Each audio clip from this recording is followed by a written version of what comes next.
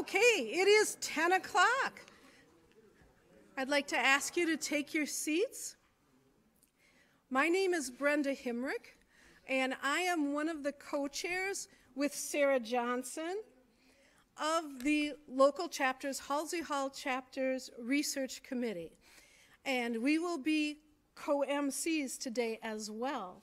So, and by the way, we're also co-bosses at Major League Baseball.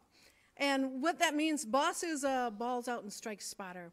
And so we enter data as quickly as we possibly can to keep a live stream of good quality data going out to who's ever buying this data from Major League Baseball. So that's why we're the boss. So I think that that's a great thing. We're a good team, and we are collaborative leaders, and I think that that fits with SABR so much, as you will see that many of us are, and many of our research projects are collaborative efforts. So here we have some great minds that are coming together to talk about 19th century baseball and other related projects. And I'm very excited, and I want to make sure that you all feel really, really welcome here. I have some announcements to make.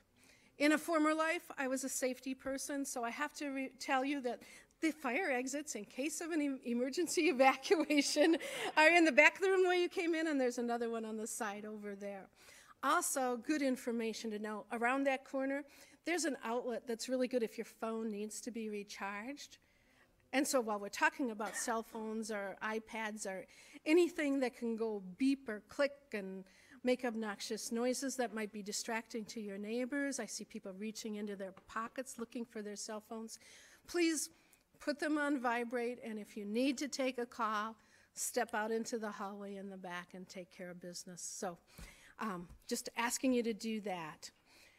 All right, we have displays that you are going to be able to see during, we have 2 breaks planned, one in the morning, one in the afternoon, and then lunchtime. There's going to be times to look at the displays that are downstairs that were prepared by the Minnesota, with information from the Minnesota Historical Society, and then also, I say I'm getting nods from some people, I love it, and also from the library staff here. So we really would not be able to make this happen if we weren't collaborating with the Hennepin County Library, of which this central library is like the gemstone. People at Southdale might argue, but anyway, I think this is way better. And also, those are our collaborative groups that really helped us out with that. Okay, I want to take a moment to, and this relates to one of our displays, which is our banner that our research committee put together, and you may have seen that out in the entry area, a big banner, Spread of Baseball in Minnesota, that shows the first documented baseball game in each county in the state of Minnesota. Now, we're a little short. We're missing about 30 counties, so it's an ongoing research project. So there are opportunities for people to continue with their research on that. And at the bottom of that, you will notice that there's a map that shows the treaties and that were broken with the Native Americans and how the territories shrunk for the Native Americans that were here before.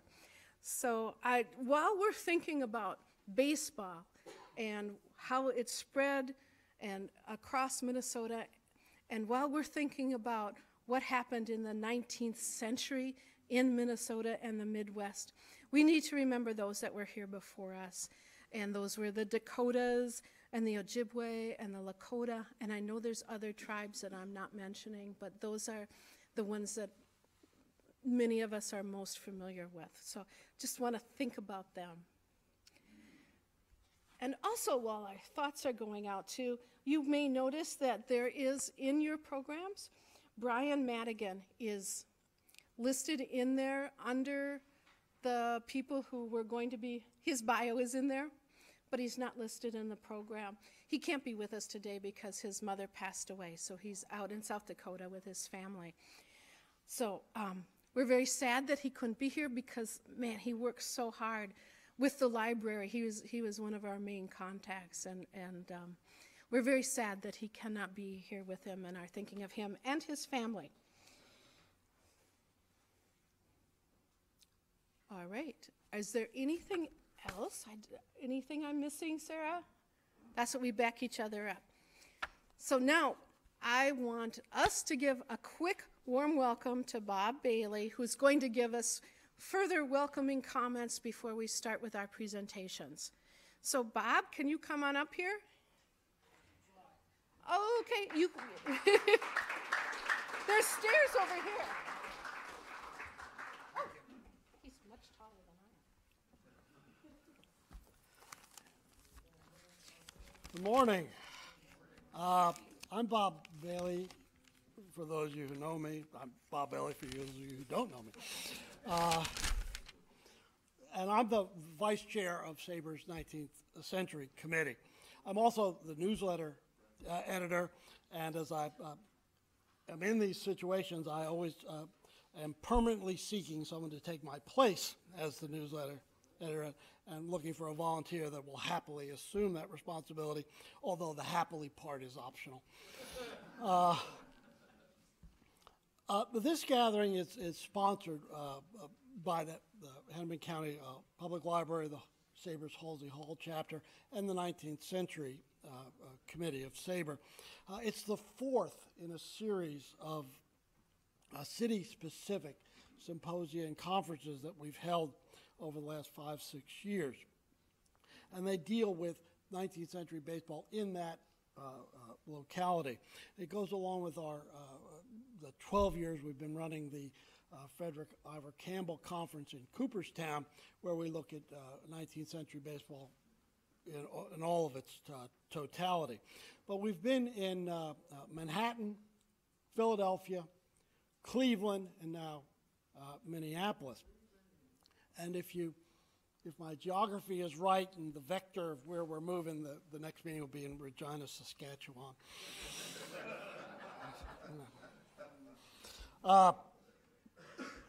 This series started 5-6 years ago, or at least the idea, the germination of it, with conversations between the chairman of the committee, Peter Mancuso, and John Thorn, who you'll hear from later in great detail, and many of you will still be awake at the end of it, so it'll be a very nice conversation. But they were talking about trying to expand.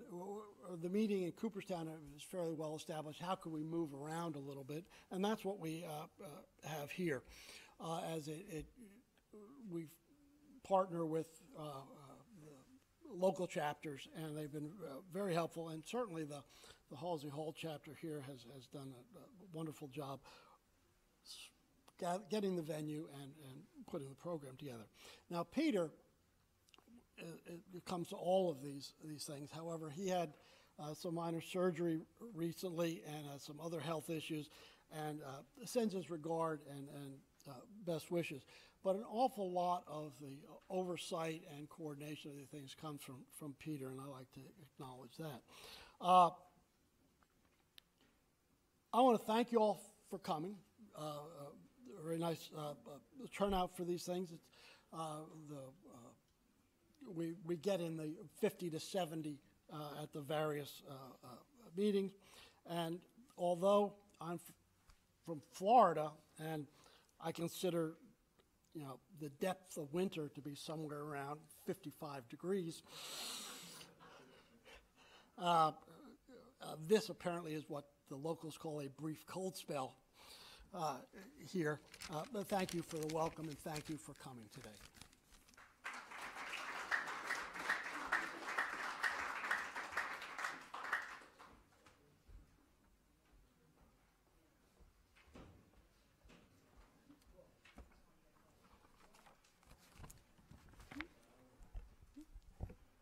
Good morning. So we just wanted to make a brief note that after all of the presentations, we'll have a Q&A. So we have some microphones, handheld microphones down there. So me and Brenda will be going around. So if you have a question, you can just raise your hand and we will find you. So I am pleased to introduce John Thorn. He is the official historian for Major League Baseball, and he is a recipient of SABR's Bob Davids Award and the Chadwick Award. And in addition to being the author of Baseball in the Garden of Eden, he is also the author and editor of numerous other baseball and sports books and reference works. He is the co-founder and original co-chair of SABR's 19th Century Committee, and he will present the welcome address titled Rival to Savior, the Western League Saves the National League from Suicide. So please help me in welcoming John Thorn.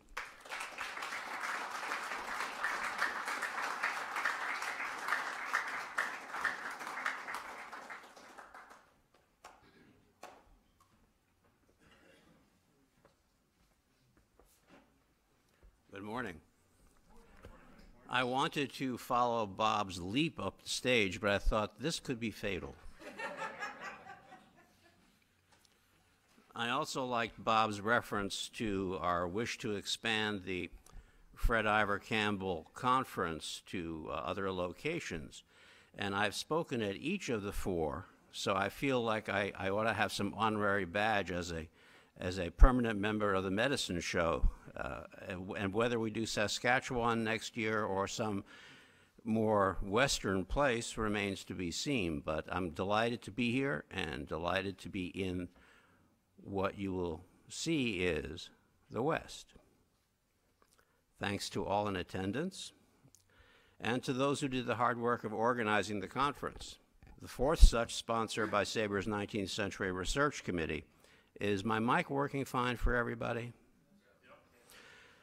Thanks to the Minneapolis Public Library for hosting us and to the Halsey Hall chapter for sponsoring the event too. And thank you to God and baseball for giving us another season, even if the Twins raised hopes only to dash them.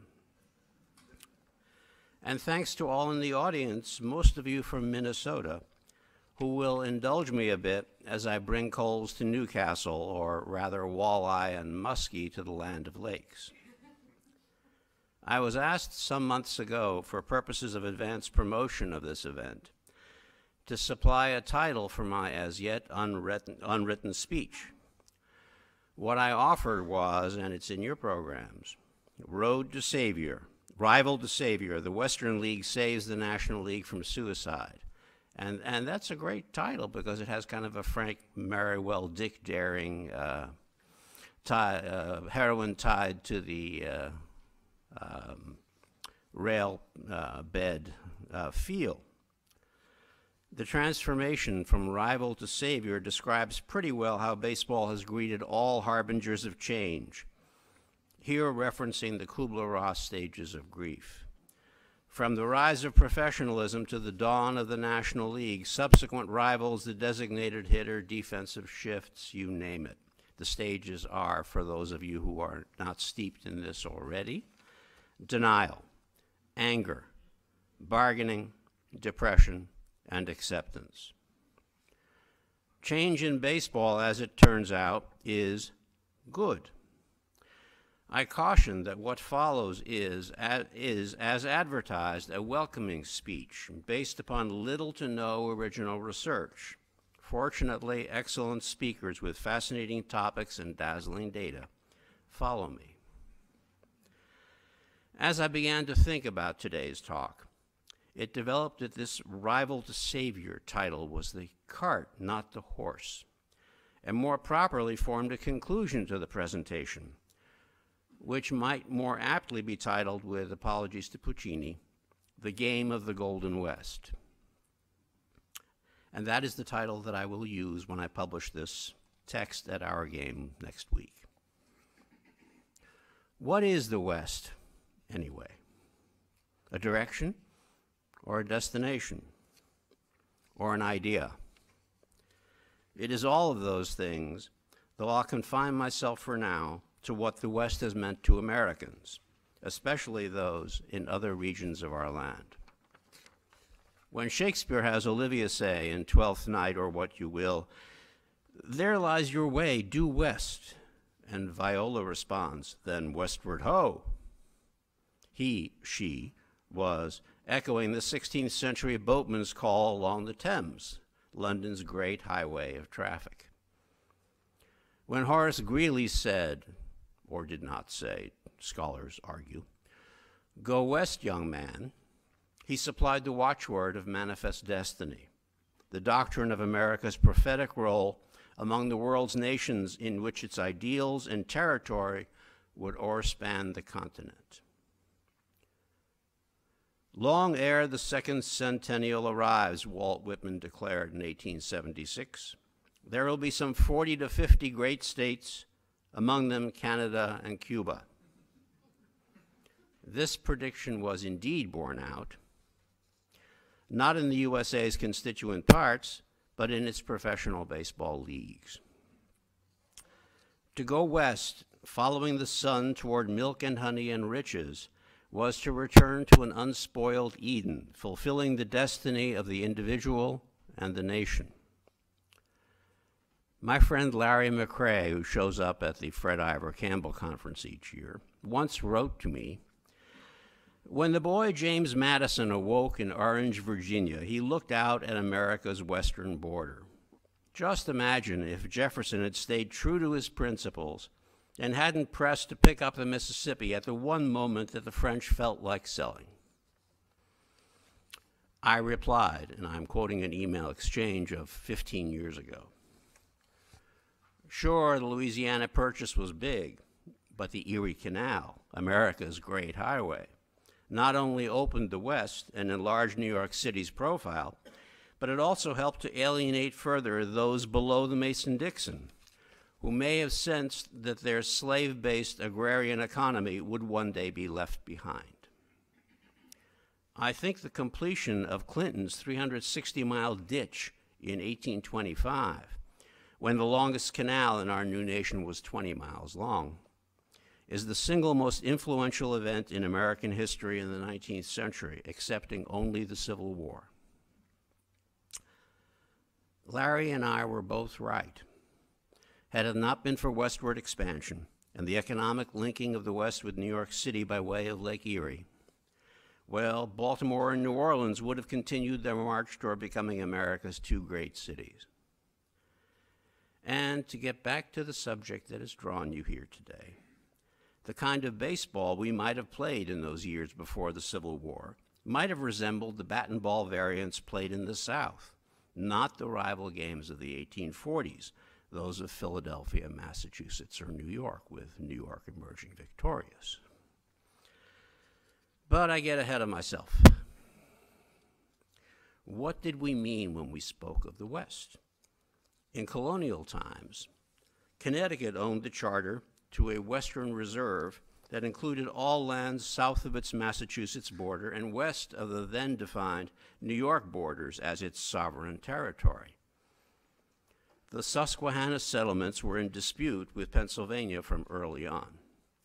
So both Ohio and Michigan were fair game for Connecticut to claim as its soil.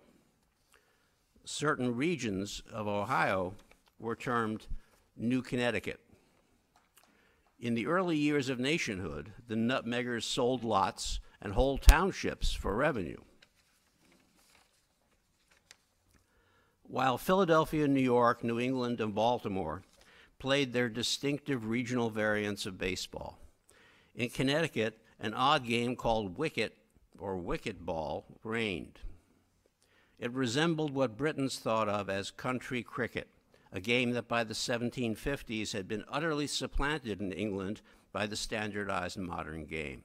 Marylebone Rules, 1744. But you knew that. Wicket had gone wherever Connecticut immigrants settled, to the Western Reserve of Ohio and Michigan, or with the Congregational missionaries to Hawaii. Yes, it seems wicket was played on Oahu in the 1830s, long before Alex Cartwright brought in baseball, if he did. So if pioneers went as far west as Hawaii and California in the 1830s and 1840s, skipping through and over the prairie and mountain terrains, why were Minnesota and Iowa and the Dakotas also termed the West? Because up until the Civil War, it was the winding course of the Mississippi River that governed. H.W. Brands wrote about the 1860 election in his recently published Dreams of El Dorado, A History of the American West, and I quote, "The election was divisive, but the outcome foreordained. Lincoln didn't have to win a single electoral vote in the South in order to carry the election. He didn't, and he did. Even before his inauguration, Southern states began to secede. First South Carolina, then 6 more. The last 2 of the 7, Louisiana and Texas, were crucial. Had secession been limited to states east of the Mississippi, many Northerners, conceivably including Lincoln, might have been tempted to let them go. They would never be more than a rump country on the wrong side of history, weighed down by slavery while the rest of the civilized world, under the double inspiration of democracy and industrialization, was abandoning the feudal institution. But when secession leaped the Mississippi, Lincoln refused to let the Confederacy endanger the West and jeopardize America's future. Minnesota was admitted as the 32nd state on May 11, 1858, created from the eastern half of the Minnesota Territory. In December of that year, the first baseball club was organized, the Olympics of St. Paul. Professionalism emerged slowly, possibly drawing inspiration from the coup d'etat of the Western ball clubs of the National Association in the winter of 1875-76. A meeting in Louisville on December 17, 1875, which went largely unreported because Chadwick declined to attend, sealed the deal.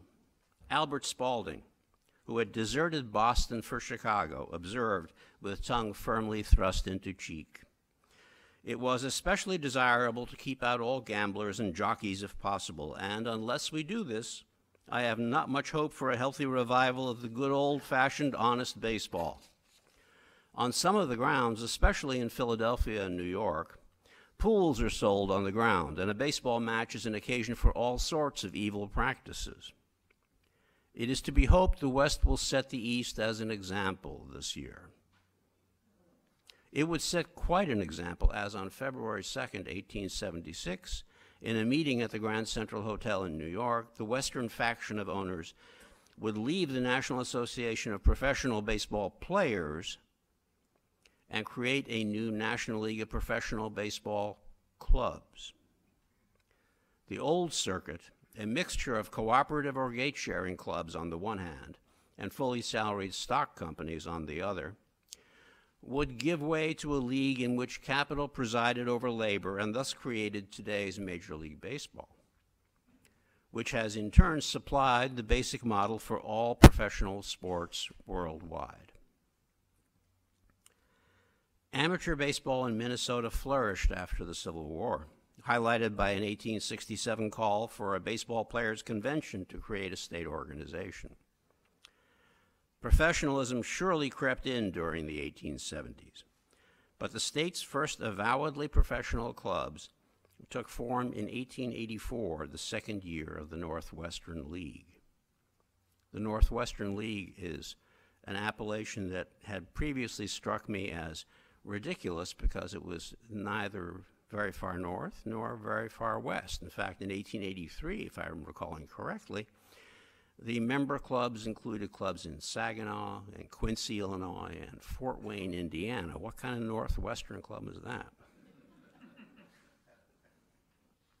The St. Paul Club finished 1884 as a late entrant into the ill-fated Union Association, and thus marked the state's first big league club. A new Western League organized for 1885 and broke up a few years later. Minnesota placed St. Paul and Minneapolis clubs in the Western Association of 1889, and then in the reorganized Western League of the mid-1890s. Meanwhile, the National League had managed to kill the Players' League after its lone 1890 season, and then the American Association, its decade-long rival, in the year after that, absorbing 4 of its clubs to become an unwieldy 12-team circuit.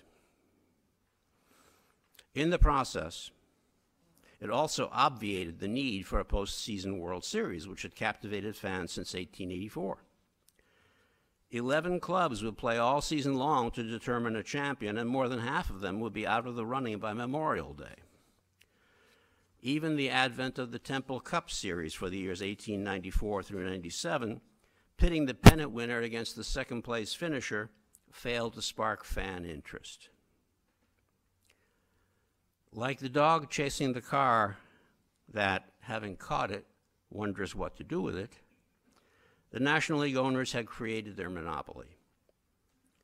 To secure it, they would have to experiment, as challenges arose from bicycling and collegiate football. The death of baseball, proclaimed on a daily basis today, was equally in the sights of writers in the 1890s.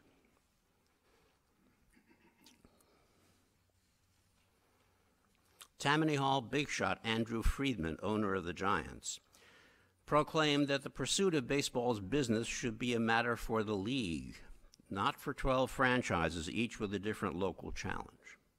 He suggested the annual pooling and redistribution of players and profits, provided that the strongest and most lucrative franchises got the best players. This was syndicate baseball, in which a single ownership might control 2 clubs, as with Cleveland and St. Louis, and Baltimore and Brooklyn.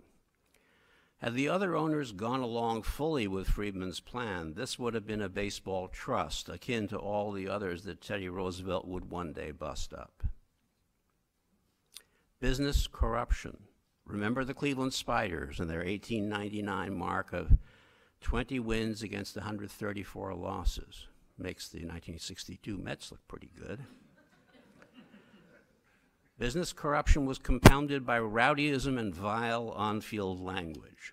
Attendance by ladies became as uncommon as at a cockfight or boxing match. When top teams like the Baltimore Orioles and the Cleveland Spiders augmented their play with roughhouse tactics like spiking and jostling runners, beating umpires, and bench jockeying, this rough brand of ball stirred the ire of reformers, like Cincinnati owner John T. Brush and his pal, Porcopolitan sports writer, and for 1894, new president of the Western League. Johnson and Brush would come to dominate the game in the first decade of the next century. They would combine with another Western lad, Charles Comiskey, who had captained the St. Louis Browns to 4 straight flags in the old association and now was managing and playing out the string with Cincinnati. After the 1894 season, Commie bought the Sioux City team in the Western League and transferred it to St. Paul. The straight-laced Johnson thought that what baseball needed to draw fans was not the constant threat of impending violence and language unsuitable for delicate ears, but instead the rule of law and the practice of decorum. By backing his umpires, he set an alternative path from the one the National League was spiraling down. In 1900, Johnson's model for the Western League would produce, when he renamed it the American League, a new rival that the contracted National League, now reduced from 12 teams to 8, did its best to kill, but could not. Amid all the intramural bloodletting of the National League of 1899, Johnson saw his opening for a purifying coup d'etat of the sort that had created the National League in the first place. Renaming his Western League as the American League, a not altogether symbolic shift as it signified his intent. Johnson encouraged Comiskey to move the St. Paul franchise into Chicago to challenge Spalding directly. The National League's great consolidation from 12 clubs to 8 had left 4 cities for the taking, and many major league players suddenly unemployed. In 1900, Johnson renamed his Western League with designs on East Coast cities.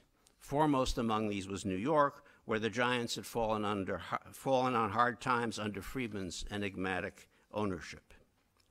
But political factors delayed Johnson's entrance there until 1903.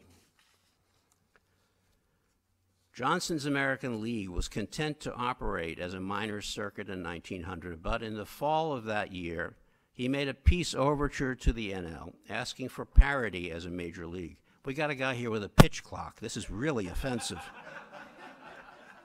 And I am going to ignore the pitch clock, just as Zach Greinke did in Game 3.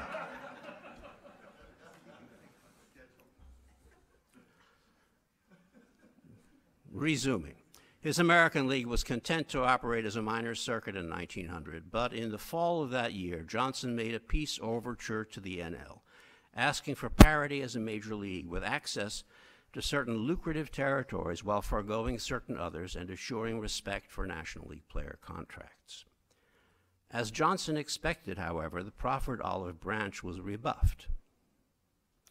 National League President Nick Young wished success to Johnson's new venture, but said he considered it an outlaw league, not a major league. So Johnson went to war, abrogating the national agreement, thus opening the door to raids on NL player contracts. He also placed franchises in current National League cities, Philadelphia and Boston, as well as 1899 National League sites, Washington and Baltimore. These complemented his strong Western franchises in Chicago, Cleveland, Detroit, and Milwaukee. Big league attendance in 1900, when the 8-team National League was the only game in town, was 1.8 million. 3 years later, with 2 8-team major leagues, it was 4.7 million. The upward trend line for the game's popularity was evident, and the West, the Edenic frontier, had again saved the game from the clutches of the East. Questions?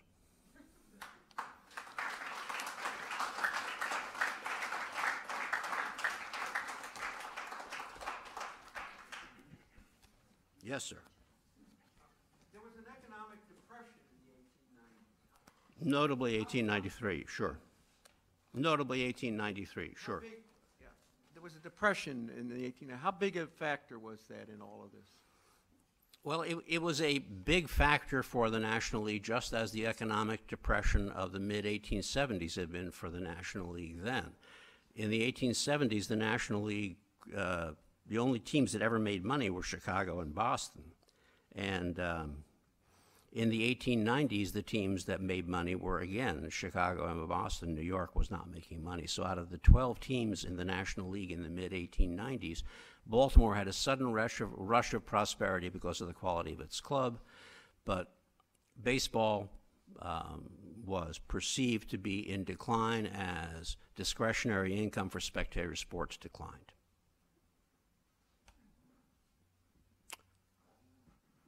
Questions? I thank you. Yes, sir. I can see your hand. Where?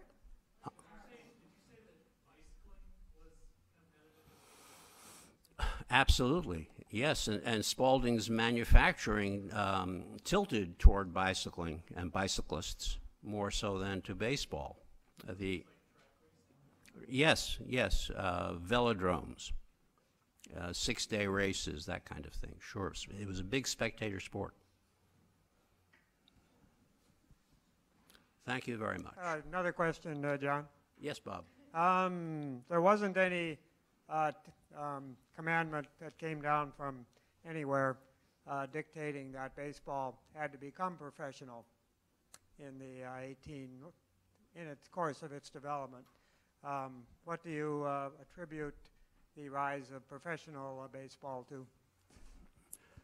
The rise of professional baseball in Minnesota and the West in the 1870s followed the path of the rise of professionalism in the East in the 1850s.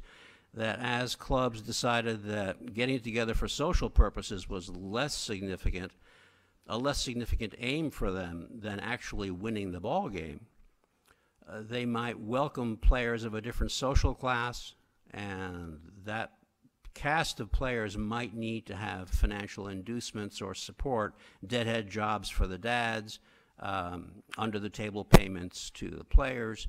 The rise of professionalism everywhere, the story is always the same. Thank you very much. Okay. Thank you very much, too.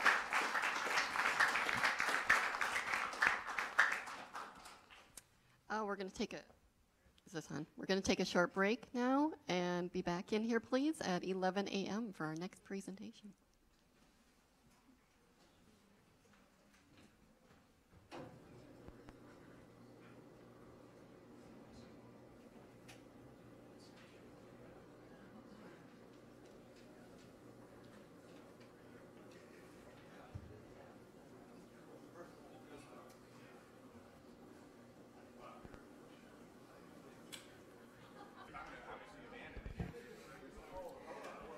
Okay, can we take our seats, please?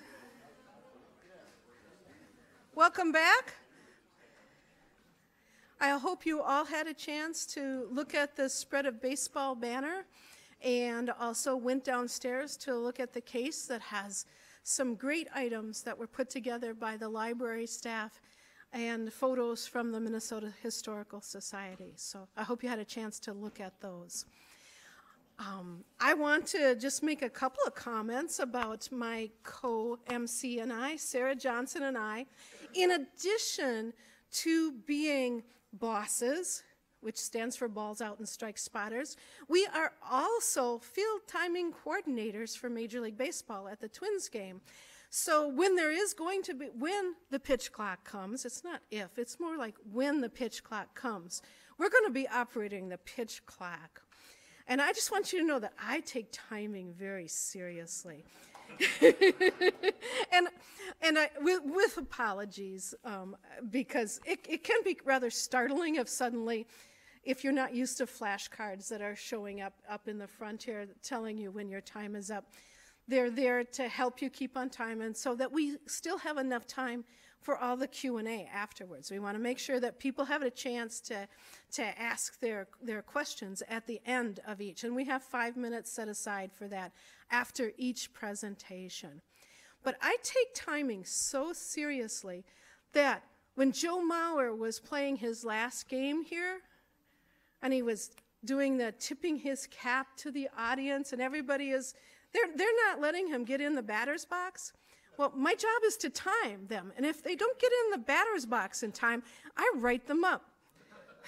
And I wrote up Joe Mauer. So I just want you to know that. Our next presenter, though, is Dan Levitt. He is a longtime Halsey Hall chapter and SABR member. He is the recipient of the Bob Davids Award, and that award, Bob Davids was a founding member of the Society for American Baseball Research, and it is the highest honor that can be received by someone in SABR. So he is a recipient of that award, along with several other awards, the Chadwick Award. His books have won the Larry Ritter Book Award and the Sporting News SABR Baseball Research Award. So he has won a lot of awards. Are you turning red, Dan? A little bit he is, I can tell. He is also the author of several essays and books, including Pursuits of Pennants, The Battle That Forged Modern Baseball, and Ed Barrow, the bulldog who built the Yankees' first dynasty. Go Yankees. So I would like to present Dan Levitt on Economics of Minor League Baseball, 1876 to 1900, and he took the shortcut too. Dan. Thank you. Thanks, Welcome. Brenda. Yes. You are all of that. Thank you. When I was talking to Bob Tholkes about a topic, you know, we were batting various things around, and he suggested I use my interest in the business of baseball and talk about minor league economics. And I got to tell you, I was a little bit leery when my topic is anything regarding minor leagues, but it's really a fascinating topic. There was a lot going on as these regional leagues were trying to create an opportunity for themselves in a really wide open and ever-changing environment at the end of the 19th century. Let's give a little bit of context here first. The National League, as you guys all know, was formed in 1876, and they really incorporated 4 tenets that we now take for granted when we try and figure out what a league is. First of all, control over its membership, exclusive territorial rights, a common schedule, and then player contracts that were registered at the league office so players couldn't jump from team to team in the middle of a season or a week. And this offered a number of potential benefits to the owners. First of all, you get the excitement of a championship race. There's more control over salaries, again, because you have this registration at a league office. You reduce revenue uncertainty because now you have a fixed schedule. I mean, obviously there was lots of exhibition games, but now teams are knowing who they're going to play. And lastly, and most importantly, is you actually get a chance to create franchise value. There's some value to actually being an exclusive member of this league as opposed to going from city to city with a bunch of players trying to make an income. Well, the idea of organized baseball, of leagues getting together, really started coming together in the 1880s. Once the National League started, it wasn't profitable right away, as John talked about, but other groups started to see the opportunity there, and as other teams started to try and form leagues, the National League responded with something called the League Alliance, and this was not a league in the sense that we understand leagues. It was simply the National League sort of charging teams a fee to be an allied member, if you will, and they basically said they wouldn't rate them for players, which they didn't really honor. And the only thing these teams really got was that the National League agreed not to play exhibition among 2 National League teams in their cities. So there was a number of rival leagues that were sort of coming and going, and sort of the key moment for organized baseball was early in 1883. As you guys all know, the American Association was actually successful as a competitive major league the year before.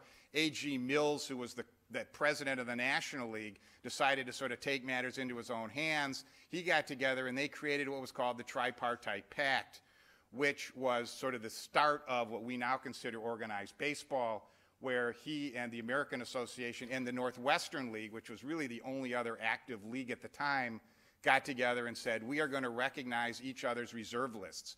And as you guys remember, the reserve clause is the clause in a contract that essentially binds a player to that team forever. So once they acknowledge each other's reserve list, there was no longer sort of this bidding up of player salaries such as there was in 1882.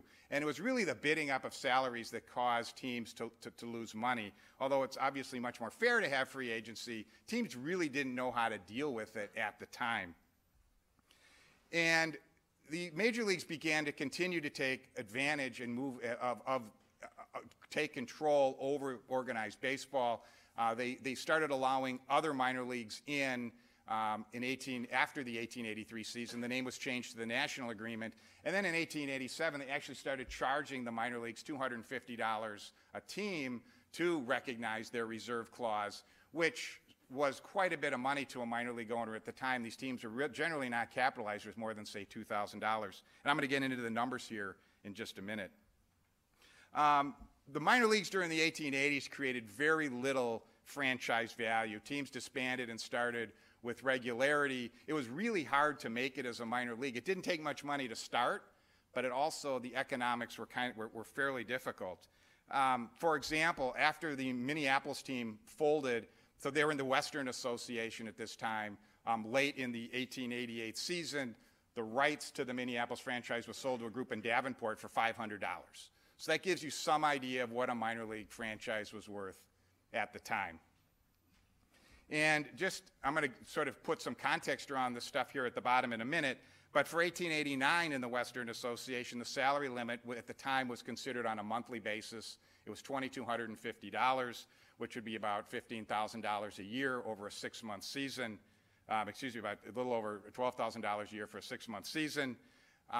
The way that teams looked at going on the road, you either got somewhere around 25% of the gate as a visiting team, 20 to 25% of the gate, or there was a guarantee fee. And leagues sort of changed from year to year what exactly they were doing. For the Western Association, you can see that the guarantee fee was $100, which it was for most of the years going forward through the end of the 19th century. Denver was in the league that year, and because Denver was a lot farther to get to, you were guaranteed $130 from the Denver team if you actually traveled all the way to Denver. And just as an aside, I thought this was interesting because I haven't ever seen much on umpire salaries. The four umpires for the league was an 18 league, so you had 4 umpires. There was just 1 umpire per game, and there were 4 games, all the time, and it was $3,500. And so if you figure in travel expenses and stuff, that'd be about $600 per year per umpire, which for a 6-month job wasn't too bad. If you look at other sort of, I did a little research, a coal miner at the time in 1889 made about $360 a year. An iron and steel worker made about $550 a year. So $600 a year wasn't too bad, although being an umpire was pretty tough at the time. Being the sole umpire, I mean, it was a lot harder than it is doing Little League today, and even that's pretty tough for a single umpire. So I'm going to talk about this in a second, but for 1891, the Western Association was actually almost on a near parity with the major leagues with the national agreement that came out of the 1890 season. And the reason that happened is that, as you guys all know, during the 1890 season, there was the Players' League War. The National League lost something like $400,000. The Players' League lost something like $300,000. But the Western Association teams actually pretty much broke even. The Des Moines Club went bust and moved to Lincoln, and that team lost about $8,000 for the year. But in general, I mean, the league made $6,000, and because of that, when the national agreement was re-signed after the 1890 season, heading into 1891, the 3 signatories to the agreement were the American Association, the National League, and the Western Association. All the other minor leagues were then below that. The other thing, though, of course, is the American Association, as you guys know, backed out because they thought the National League was stealing some players that were rightfully belonging to theirs. So the national agreement for 1891 was simply the National League and the Western Association were the 2 main signatories, and then the other minor leagues came on below that. So what does it look like what did it look like? What did people think 1891 was going to be in the Western Association? And this here, so Lincoln had a team, Des Moines had moved there, and this is the Lincoln correspondent of Sporting Life estimating what the economics of a team was going to look like. And the interesting thing to me here, well, first of all, a lot of other writers criticized him as underestimating it. So I sort of made some tweaks here to try and give a better picture. So assuming you got 55,000 patrons, the idea was the typical ticket was 25 cents in the minor leagues. It was 50 cents in the National League for almost all the cities. And then, for the grandstand. So the idea here is you get about 34 cents per patron. And other sort of research that I've been able to find confirms that you can think of about 33 to 34 cents per patron on a minor league game. And then you look at what the expenses are. It's about $4,500 traveling expenses. The salary limit in 1891 in the league was $2,000. And the interesting thing here is that all the teams blew through it. All the teams blew through it. You had competition in 1891. Again, remember, we have the American Association breaking away from the agreement, so salaries were all driven way up, and a lot of people were saying this was going to happen. And then 2, in the correspondent did not include the grounds cost in his estimate, so I put that in there, $2,500, which was fairly typical. You're either going to rent a stadium, you're going to have security, you're going to have ticket takers, things like that. And so you can see that running a team is fairly much a break-even proposition unless you're getting more than about 55,000 patrons. Just to give a little bit of context, so remember, we're looking at about $19,000, call it $20,000 in expenses, $12,000 in salaries. Just to give a little bit of context, here's a couple of major league expenses and salaries that I found. So you got to remember that the estimate is that salaries fell about 30% from the early 1890s to the middle of the 1890s, going back to what John was talking about, as the National League sort of took control of the monopoly. And so, typical expenses maybe for a major league team was in that $30,000 to $60,000, whereby a minor league team might be around $20,000 for total expenses. the 1891 season was a financial disaster for almost all the minor leagues. The Western League, 4 teams folded before the end of the year, and it was basically because of these high salaries, it was a disaster. So for 1892, the minor leagues, led by the Western League and the Eastern League, actually embarked on what was called the Millennium Plan. And Francis Richter had talked about this in the Sporting Life. Francis Richter was the editor of Sporting Life magazine, and in the late 1880s, he talked about a plan where the leagues would actually sign the players, and then they would allocate teams to the various cities simply randomly. They'd sign the players, they tried to create 8 equal teams, and then randomly assign them to the teams. And the minor leagues actually, there were 96, this was 12 players per team, 8 teams, that's 96 players, a $2,000 salary limit, so that's $96,000. And the league signed the teams, allocated them to the various franchises in 1892. Well, not surprisingly, this was disaster number 2, because nobody was really interested in a random team of 12 players, and every team in the Western League had lost $2,000 to $5,000, which is a lot of money when you're capitalized at somewhere around $2,000 to $3,000 in total. Had lost $2,000 to $5,000 by the middle of June. The Columbus team, which actually ran away with the pennant, which is sort of odd given they were trying to equalize the teams, the Columbus team actually was said to be one of the worst teams in terms of revenue of all time. They lost $8,000, and their expenses were $11,000. So that means that their revenue was only $3,000. For 3 months, the Columbus team only took in a total of $3,000. And I'll give a little bit of context, but clearly nobody is coming to these games. Some people talked about the fact that I guess the weather in early 1892 was supposed to be terrible, but it wasn't just the Western League that failed. All the leagues that went on to the Millennium Plan, the Eastern League, the minor leagues, they all basically said, this is not working. Well, after the dual disasters of 1891 and 1892, there was actually no Western League in 1893. This is an aside, they changed the name from the Western Association to the Western League from 1891 to 1892, and there was no league in 1893. Finally, in 1894, with Ban Johnson and several of the others, hired as the league president, they decided to take another shot at this. And in fact, 1894, it was really competitive for the for the Western League. They did really well. So I'm going to compare this to the National League, for which we have some numbers. Part of the reason is that they actually sort of had a proto-revenue sharing plan in 1894. Essentially, 10% of the receipts went to the league and then were redistributed to the 8 teams equally, or the 12 teams in the National League. So there was this sort of proto-revenue sharing plan of 10% of the receipts. And the interesting thing is that they published what these 10% of the receipts that were coming into the league office was. So if you multiply by 10, you actually can figure out what the receipts of these teams were.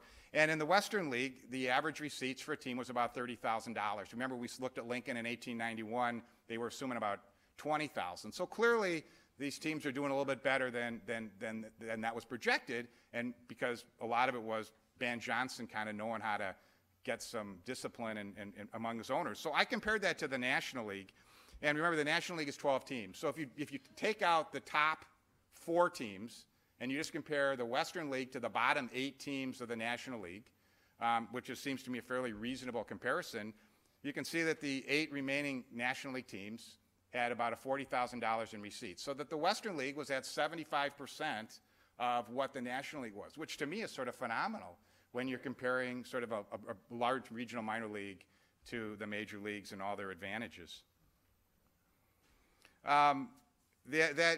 Like the major leagues, teams continued during the 1890s, receipts declined as both from the recession and from the fact that the National League was so screwed up that it hurt interest in baseball generally. 1896, you can see the teams had fallen from about $29,000 in receipts to about $22,000 in receipts. But because salaries had fallen commensurately by about 30%, that most of these teams could at least make money or break even with only $22,000 in receipts. The other thing, I managed to find a little bit of Western League attendance. This is for 1897 and 1898. And once again, if you sort of do the comparison with the bottom 8 teams in the National League to make it a little bit sort of comparing 8 teams to 8 teams, you can see that it's not an order of magnitude different. If you take 1898, for example, which was the Spanish-American War, and baseball attendance everywhere went down significantly for the Western League, Ban Johnson saw this coming. He told his teams to sort of plan for this, to reduce expenses, to figure out how to sort of create other ways to get fans. And as you can see that for the Western League, the attendance fell much less than it did for the National League. And in fact, you know, in 1898, the Western League's attendance is about 75% of the National League's bottom 8 teams, which again, I think shows just how far the Western League had come from these disasters of 1891 and 1892. Well, because we're talking about the Midwest, I wanted to talk about, so here's a lower league. This is the Class B. So the Western League is Class A, Western Association is Class B. So in the 1890s, this would have been a league of Des Moines. It had Lincoln at that time, Peoria, gives you some sense. It's sort of smaller Midwestern cities. Travel was generally estimated for the minor leagues at about 2 cents per mile per man. You had room and board was about $2 per day per man. That's generally about $1.25 for room and 75 cents for food. The payroll, instead of being $2,000 a month, is $900 a month, and we're looking at a 5-month season. Uniforms and equipment, and then the payroll also includes a manager at about $1,000 and some bonuses. And grounds, again, right around that $2,500 to $2,600 is what it takes to run the grounds. So here, we're looking at $12,000 for the expenses for the Western Association. Again, think of $20,000 for a Class A team. And then here is the next lowest league, which is really these state leagues. So here's the Montana State League, and the expenses for a state league are probably $7,000. You're looking at most state leagues were lower than $900 a month for their salary limits. And just interestingly, because it was there, the biggest gate was $634 on July 29th, and there was 2 dates in the Montana State League where Great Falls in 1900 only got $47.50 in receipts at the gate. And then one more thing here. This is another sort of this is the state league example. Here's the Illinois-Iowa League. The idea that these leagues did was you tried to break even on the road, and then with your home attendance, you would pay your salaries and hopefully make a little profit. And again, you can see here that for this league, that's a $40 is the gate guarantee as opposed to something larger. And you know, I think these expenses are probably underestimated. It doesn't include the train trip. So this is a train trip from Peoria to Joliet and then to Illinois and then back to Peoria. The cost of going back to Peoria isn't here. But I think that the main thing is you can get some idea of the order of magnitude of what it cost to take these trains around and go on the road and play minor league baseball at the time. What I want to talk about now, just quickly before I wrap up, is the Major League Minor League draft, because that had a huge impact on minor league economics. And the National League really reasserted control over the organized baseball in the 1890s. The first time the draft was introduced it was after the 1890 season, before 1891. And then they sort of redid it in 1892, and they redid it several times since. And essentially the way it was during most of the 1890s was that they paid $500 to draft a player from Class A, $250 for Class B, and then the numbers went down from there for lower leagues. And this would happen after the season in a window where they could draft. And the key thing is that there was no limit to the number of players that could be drafted. And $500 was a low number for the time. So, for example, when Joe Quinn, who was on Des Moines in the late 1880s, was sold to Boston, he was sold for $2,500. So to have to give up good players for $500 was clearly hurting these minor leagues. And what this led to was farming. And you know, John talked about John Brush. So John Brush owned the Cincinnati team in the National League, and he owned Indianapolis in the Western League. And what he would do is he would draft players from Western League teams and then send them to the Indianapolis team. And so the Indianapolis team was winning pennants during the 1890s because their owner was using the draft to suck players out of other teams and then putting them in Indianapolis.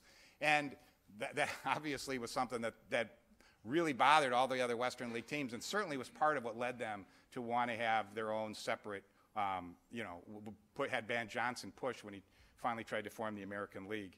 The other thing that it did is it caused salary imbalances. So like in the Virginia State League, there was a couple of bigger cities like Richmond that would take teams from major leagues, and when a player was sent down, his salary was higher. If you drafted a player, you had to have a higher salary. And so in some of these state leagues, you'd have some teams that had salary limits or salaries much higher, salary lists, payrolls much higher than in other teams, and it would create this incredible imbalance within minor leagues as well. One big example of this was the Minneapolis team in 1896, which won the Western League pennant. 5 of their players were drafted after the season. All their good players, effectively, Perry Worden, who had a great season, as you guys might know, Bill Hutchinson, who was the best pitcher in the Western League that year. In fact, the Minneapolis team was able to hold on to Hutchinson by providing outfielder Dan Lally instead. And the Minneapolis owner, in a long sort of plaintive letter to the National Board, which was the governing body, said that he had spent $17,500 to redo the stadium, and now the fact that the team was decimated, he was losing money hand over fist. And he also said he had to spend $5,000 to replace these players. And again, he's losing them and only getting $500 for them. So you can just see how hard it was to be a minor league operator under these sort of rules at the time, although most of them could figure out ways to eke out, especially in the Western League, to make a profit. I don't know if you guys can see this cartoon, but this is John Brush standing on the left there saying, "You fellas knuckle under or I'll," and then the other folks are those are the various minor leagues, and they're saying, "Not on your life, John T. The public is with us." Well, the public may have been with them, but it didn't help, at least for a few years going forward. So to wrap up, the confusion in the late 1890s really catalyzed the modern era. First of all, the Spanish-American War led to many league failures and large losses among the National League teams. Van Johnson managed to get Chicago, as John was talking about, get a team in Chicago for the 1900 season. And the machinations that got him there was really fascinating, and that took a lot of sort of work on Van Johnson to get the National League to actually agree to allow him to do that.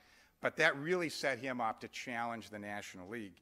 And then from this part of the world, from my talk, really the most important thing was that the minors got together in 1901 and formed the National Association. So the American League, obviously, when they challenged the National League, they abrogated the National Agreement. The National League then said they weren't going to honor it. And so essentially everybody was raiding the minor leagues for all their players. And in 1901, under Thomas Hickey, the leagues got together and said, we're going to bargain as a group. And so when there was finally peace in 1903, there was the National League, the American League, and the National Association that were the 3 signatories. And the minor leagues finally sort of had some way to create franchise value. And this was then going forward, it was until sort of the 1930s and the 1940s came along, this was the organization, the system that ruled organized baseball. And in fact, the minor leaguers began to be able to create some franchise value. Thank you.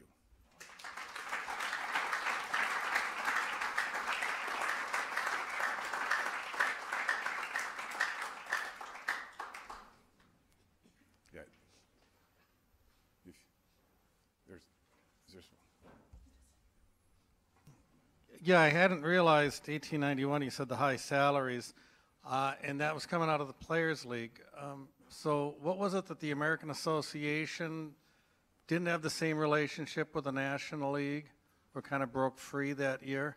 Yeah, so the Players League drove up salaries, and then in 1891 it was another sort of wildcat year because the American Association felt that the National League did not, that they stole some of the players out of the Players League that were rightfully belonging to American Association teams, and so they withdrew from the national agreement. So once again in 1891, for a second year in a row, you had competition for player salaries as nobody honored anybody else's reserve clause. So 1891 was very much like 1890 in that the teams all lost money because they were battling for, you know, they were challenging each other for players. How many leagues were there in the National Association? You mean when they in 1901? In when 1901, when they formed Yeah, the it national, was- how many different leagues were there it in was there? I don't have the exact number. It was probably 7 to 10. In the 1890s, you were talking about Class A and Class B. Who decided those decisions on who's in what league, and how did they decide that? What were the factors? There was, so the national agreement basically created a board. It was essentially people, it was the National League president and other National League owners. There was a couple of minor league people who were associated with, but the national board was really National League owners. And the other thing I would just add is that the Class A teams could draft from the Class B leagues. So there was some advantage to being a Class A league because you could as well draft from lower minor leagues, and lower minor leagues were often complaining about higher minor leagues drafting from them. The key thing that the new national agreement did in 1903 was that it limited the number of players that could be drafted from a minor league team. You couldn't simply just go take whoever you wanted. There was limits of, depending on the league and the year, it was typically 2 players. You had mentioned the 25-cent ticket price, and then the Indianapolis Club had a 33-cent per patron. And it got me thinking about concessions and ancillary revenues. I know today we all know that going to the ballpark, concessions are such a huge thing. And I was wondering if you could speak to what that looked like back then, and where those revenues were, and what was available, and how big of a part of the money that might have been or might not have been. It was very small. So just as an aside, I mean, I think you went, almost all tickets were 25 cents. There were some grandstand seats that were a little bit more, which brought up the average. No, there were concessions. I've seen more on the major league averages where it's, you know, a couple $1,000s. So if total receipts for a major league club are, you know, 55 to 60 grand, and Mike probably has some better details, the concessions may be 500 to 1,000. Were there players who sort of tanked their performance, or were there managers, owners who helped tank it? Or did they find some illegal other ways to sort of pay them so it didn't show up in the revenue stream or lack thereof?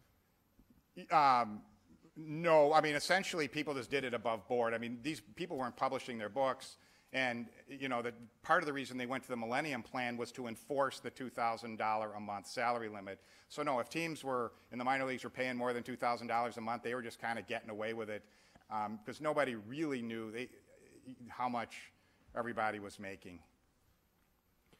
I noticed that Minneapolis was more profitable than St. Paul in one of your graphs. Were there more heavyweight people involved in Minneapolis? Were there heavyweights? Were there any names that we might know that were involved in baseball? You know, I don't know that well. I mean, Baron Hawk was one of the owners of the Minneapolis team, and he was a fairly well-known guy about town. There was it was one of the years in the early 1890s when the leagues were reforming, and they couldn't find an owner for St. Paul, and the Minneapolis owners were told they had to fund a St. Paul owner as well to be able to be picked as the owner as opposed to a rival group. And then they actually found some people in Milwaukee who would fund a St. Paul team. So it was generally harder to find people to fund teams in St. Paul, which I think may be part of the reason that Van Johnson was so excited to have Comiskey come over.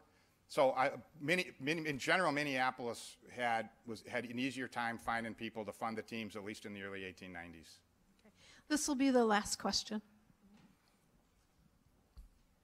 Dan, how did the fans keep track of what was going on? Was it covered well in the papers, the Star Tribune, radio? Was there coverage there? How did they keep track? The fans generally kept track through the newspapers. I mean, I would say one of the things that led to the whole idea that you could have leagues was a couple of technological issues that came. One was sort of the telegraph, which allowed, you know, to have the next, if you were buying a morning paper, you could have yesterday's score so that you could get it in the next day's paper, which was relatively recent. And then the other was railroad travel, where you couldn't really have leagues unless it was relatively efficient to get between these cities. But people would generally follow it through the newspaper. There were also 2 sporting newspapers at the time. Sporting News started in 1886, which was a weekly, and Sporting Life started, I think, in 1883, and it was a weekly, and they both covered sports, not just baseball, but, you know, bicycling and all the other stuff that was going on as well.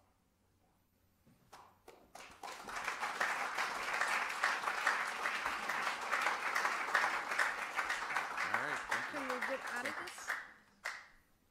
All right. Okay. Do you want me to do something, or? No, I think we're good. That helps. Yeah. Okay. So our next presenter is going to be Mike Haupert. And Mike and I share something in common, and that is that we are both river rats.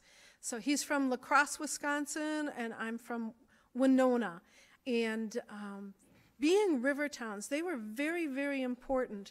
Before there were roads, before there were railroads in Minnesota, ball players actually didn't take the trains, they would take the steamboats.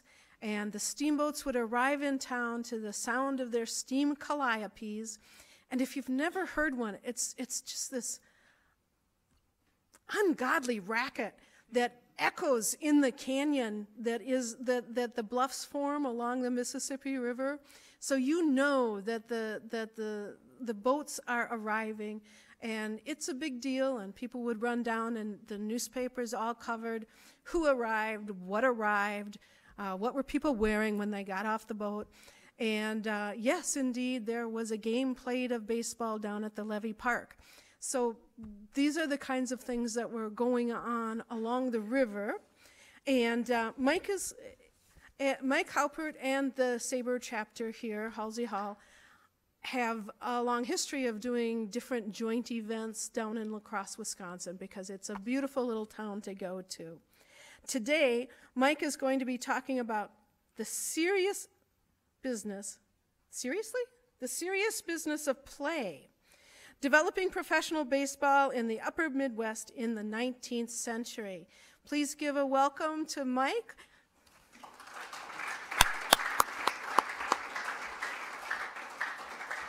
And let's be patient just for a moment while he switches over to his PowerPoint presentation. Thanks. Okay, thank you very much. It's so nice to be here, and I thank you very much for all the people who organized this and allowed me to come and talk to an audience that isn't a bunch of 19-year-olds who just want to get to lunch. Instead, it's a bunch of more than 19-year-olds who just want to get to lunch. So I was asked about the connection between my talk and my regalia, and this was the sweatshirt hanging in my closet when I woke up this morning, which is why I have this Pirates sweatshirt on. So I'm going to talk a little bit about the business side of baseball, because every time I go to Cooperstown, my wife says, you're not going to work, you're going to play, and you're not fooling anyone. And I haven't fooled anyone yet, but it sure is fun to think about the business of playing here.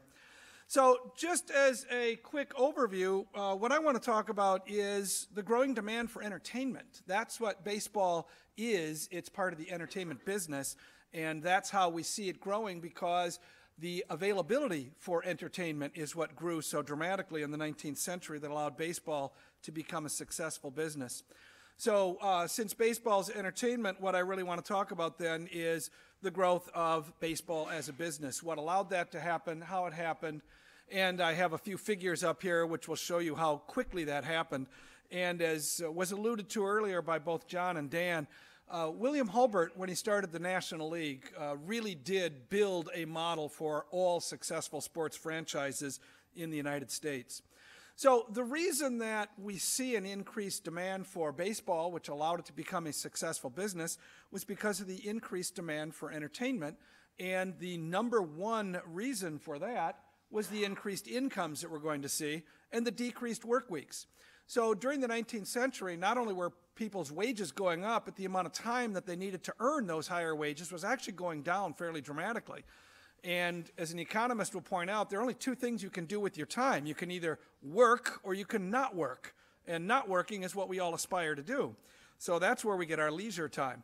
And then there are a number of other things that also helped with the entertainment industry, one of which is the overall growth of population, but more importantly for entertainment was that it was becoming more and more urbanized. And I think this is really one of the key differences between what Dan was talking about with the difficulty of minor league teams, which tended to be in more rural areas and smaller cities, the difficulty they had making money. And as you're going to see, the evidence I'm going to show you, how major league teams at the highest level really did very well during this period of time, with the occasional depression which caused problems. The long-run trend was dramatically upward. But they're also in larger cities where population is starting to congregate. So we're seeing a much bigger move from the rural areas into the larger cities. And that helps in the entertainment industry a lot. And then another thing that helps, and this was already alluded to as well, is a decreased cost of transportation. Not only moving top entertainment from one city to another, so that if I'm in Chicago, I can see the best ball players from Boston and New York. I can also see the best actors from Boston and New York because they can come by train. But within cities, with the rise of streetcars and with the rise of motorized traffic and more congested living, it was easier to get to these things. I remember my wife's grandfather telling me all the time when he was a huge baseball fan, and he used to talk about going from Blooming Prairie to Rochester to see a ball game, and it would take 2.5 hours because that's how long it took a horse to go 80 miles.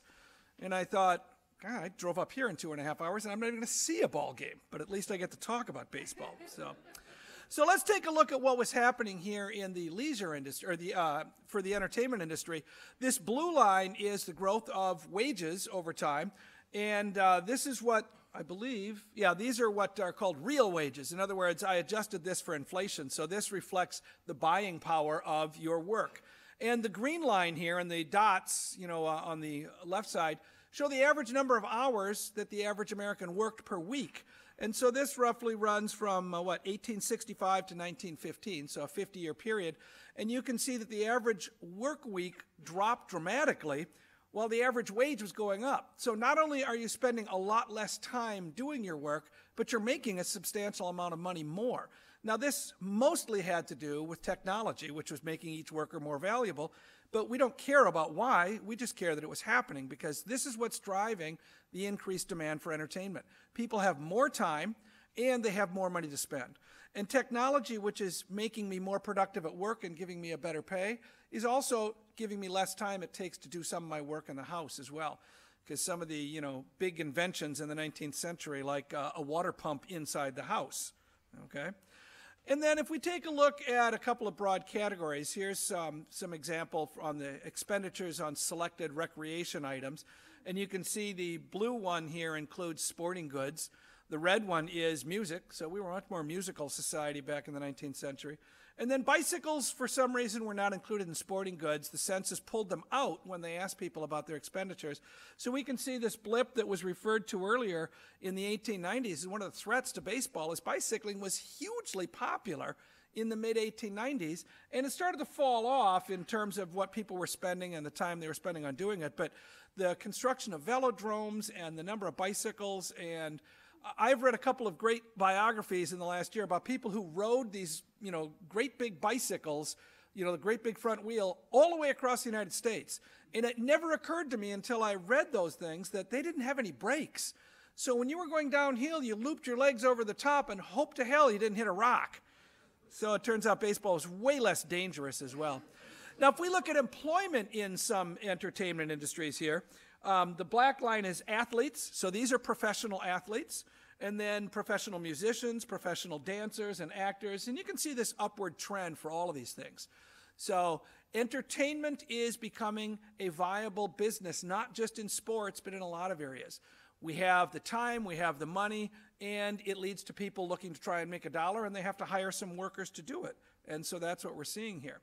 So now, if we focus just on popularity of baseball, the growing popularity of baseball can be measured by the increase in attendance. We can take a look at it by looking at the stadiums, the bigger and better stadiums. And we can also look at it by taking a look at the profits and the salaries that are earned by players.